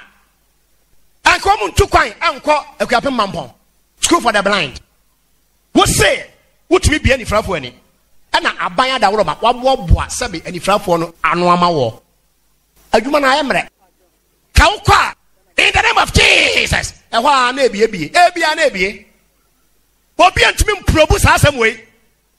Nasan Crawfono or Timiko school Kakanas what to Brofo Kakradia. Yan Crawford and say, Obia or preacher or Cambrofono. They just win in Bible. Yea, warm mobo. Asa, yes, dear, Obia ni Frafoni, the Church of Christ, you believe us Adiano. Jamuyan, yes, Moboa. Because, I mean, Umia Obiani, and I'm an argument. Obia me Obiani, or what? Uniatwaso. Emubua 4 and Nante. Hallelujah. Amen. John chapter 5. Yesu enam ne ba bi keke. Ade ba kwa show Yesu miracle hunie. Yesu oye miracle onye crusade ansa na miracle na baso. Wanka so obi mra so dem ansa. Onam ne ba bi keke maka circle Yesu nam ho. Bible say, "Wey Bethesda asubra ne ho. Jesus Christ nam ho." Na branche bi tiem. John chapter 5 1 to 9. Yesu enam ho. Na branche tiem awrade. Ana Yesu ehu abrante no chia no. Masa, good afternoon. Opesa ho to wa na. Yesu nam ne ba bi keke keke nye crusade bi ase. Abrante no say, "Se me yama dwen se me koto ensuo ni mu. Obofo no be hunu ensuo no a. Na wo mo ho odin no. No mo di ka koto ensuo ni mu." Yesu kwesi obi sai, anya na ansa ne. Opesa ho to wa na. Yesu ehwe abrante ni din na oye ne mobo. And Psalm 3, and I used to catch a branch channel. John 5, 8 and 9. Was it yes? I catch and said, "Sorry, you get it. Nako." And the Bible says, immediately, Amunumuhara, and a branch channel sorry, and we you no kete, and na okoye. Some miracle no, and I see this what aqua, and also one papa. Some miracle no. And I CBS will come her. Abraham and the Bible says, "No, 38 years in his infirmity." Sayariano, now I am 38 years. Rehan Bonki, about Takrade, Polytechnic Park, so Papa, you attack Rade, what about Takradia? Why, yet, reach our team. A church such as life. One will say, Rehan Bonki was sunny area. Yay. Oh, the mamma can't and quitchery, and never attack what never heard. Sabapano, one ante. Adia Nadani, and Nada Beni, or of our Jimmy. May catch now, sir. Already, yes, to Christo, and what's dear and Sanchania or you're with me now. No, yesterday, be a better Bible ya to her. Now, ya can kaya, ya jetty. And yes, I met and I may be a sardiano. One to answer almost on yes, sardiano. Almost haily, almost, and more to study omni in Yame. Obit what me TV so can you say call majo oni a wote me yes see oma ebuwa for sorry kodada nipa kan cha so be sa na yare obere wontumi nsa emu a cha so de buwa nipa no fa buwa no yes say me mabubuwa for enante koso akwatafo ehun fi ha de mete ana mamen akwatafo ehun fi what is that asofo yi abai obi aba radio so aka Joseph akwatani brother Masa, one venture. Young Fakatani, oh, can be brave, be my word. You also for be to me, Kada, so for what was that? Why had I ordered? Yane, so for Usinyami home, I was so outside here. It's young Fakatani. Quata, Nensana, Quano. O Sunday, I will be able to attend. Samuel, Jesus Christ, Saquata for Yare. So for be to me, Saquatani Yare, or what? Unim reason no Onyankopon saade no wo gyayo wo ye kwatanio o ye bubuanio o ye sutifo ene ne kra nkwagye na o hwehwe dem so be di saade mana chidi a ha minua wo be hunu se adada wo no na time ko Yesu esa kwatafo yare so for ban na te Ghana ha a wo frese ye mpa kwatafo mla wo na makasa ka kwatafo nti wontu hunu ye Azan and nada. What you are was the Holy Spirit. Koso asotifo ete asem. Ya TV so. Now on to me wa anti asem Sesi a uprichi ya aba mpaye no. Wate asem. Oye mum wakasa. No obegina ho. Kasa 1. Obi also wakasa. But obi 1 2 3 1 Hallelujah! Give the Lord a mighty hand. Asa. Now, nipa to na give the Lord a mighty hand. Omu di atro no Nigeria brofo no omuka. Odofo wo temi. To aso. Awufo enyane. Bible say awufo nyane. Obi ni better TV so onyane awufo. Nye te wono na branch ba ko so oboa. Ye chloroform omo. Ye de chloroform fa nipa na hona no. Na wadwojo na oda ho. Chloroform so de fa nipa hona no a ye wo hours bi a ebejaye. Ejaye pa no nipa na sore. To mo calculate time no a. Ti time no omo so nipa nde no ba ne ye omo calculate awie. Eni so obetra eta TV no so ho no mo a. No ya ye so obesoro obese na aso no wagina na. Wo boa wotua neka. Wo penipa nyane no a kwa cemetery. Ho na awufo no go. Yesu Kristo pa Lazarus wanyane no okwa asieye. Enti so obi so otumi nyane nipa takwa ha asieye wa ha. Wo mu awu bebre no nyane 1 pe emayen. Odofo awuteme enya no kre. Eya sa o cancer mpa no e de kire ahiafo. Ena me de wusi ha. Jamaica cha won say ena ada ba wo wiase. Han bia poe. Ba de market show ena ne say hweye. On kronkron ne nsam o mkai ka no enya no kre. Erade boa ochena me no behwe entoso dudu enya no kre se Christopher yetwa entoso dudu. Me no behwe ho me da. Na ne brofo ya sabat no ho me da. Se en kwaso me da na. Ye be check sa de we say. That just say the dwumadie no ye de ba awiye. Jeremiah chapter 40 verse 4. Enemy passage twato ene anadwe. Jeremiah chapter 40 and verse number 4. Tie erade asemi. Ose afe enne mayu afri enkonson a egu wonsa no emu. Utie radio so ena odifo ho ahwani we fa ahi radio so TV so ne ade ena nadwe kasa tenti amakasa nyina no. It is intended say ebeyu afri enkonson a Satan ade egu enipa nsa ene ye nan no mayu afri m koso sa wo pese wo ne me ko Babela ya ka Church of Christ ho asemo chiro. Sa wo pese Church of Christ sa wo babia bra na mema mani ekun ho bra be kan ye ho na ye beboa wo ama honhom akwantuo no atumi adimu why na sa wo pese wo ne me ko Babela Church of Christ ya ka ho asem nso sa wo se aso bia ya asore na wo nko na wasore ya wo pe no eno ana abekọ nso so wo pese oba onyame asore bia ene manonka eno manonka question bi ani ho fa ho na memfa me ho hwe asase no nyina na eda wanimu yi. Wo se hwe asori bebre na wo krom ha yi. We wo ho na we nso wo ho. Fa ko a wonim se eye ma wo na wo pese wo kro no. Ko. De yaka e onyamesem nyina kire we. Sa wo si wuntie onyame asem yi. Na fa ko wonim se ho eye na ho na wo pese wo kro no. You are a free moral agent. E kwan da ho. Wo betumi akọ na kai se atimuda bi ewo ho edema yen adasama. Erade Yesu Kristo said, and you shall know the truth, and the truth shall set you free. Na mu be hu nokra no ama nokware no atumi ama mo aye adehye. Good night. Our God who sat upon a tree, a life was willing there to give, that he from sin might set man free, and evermore with him could live.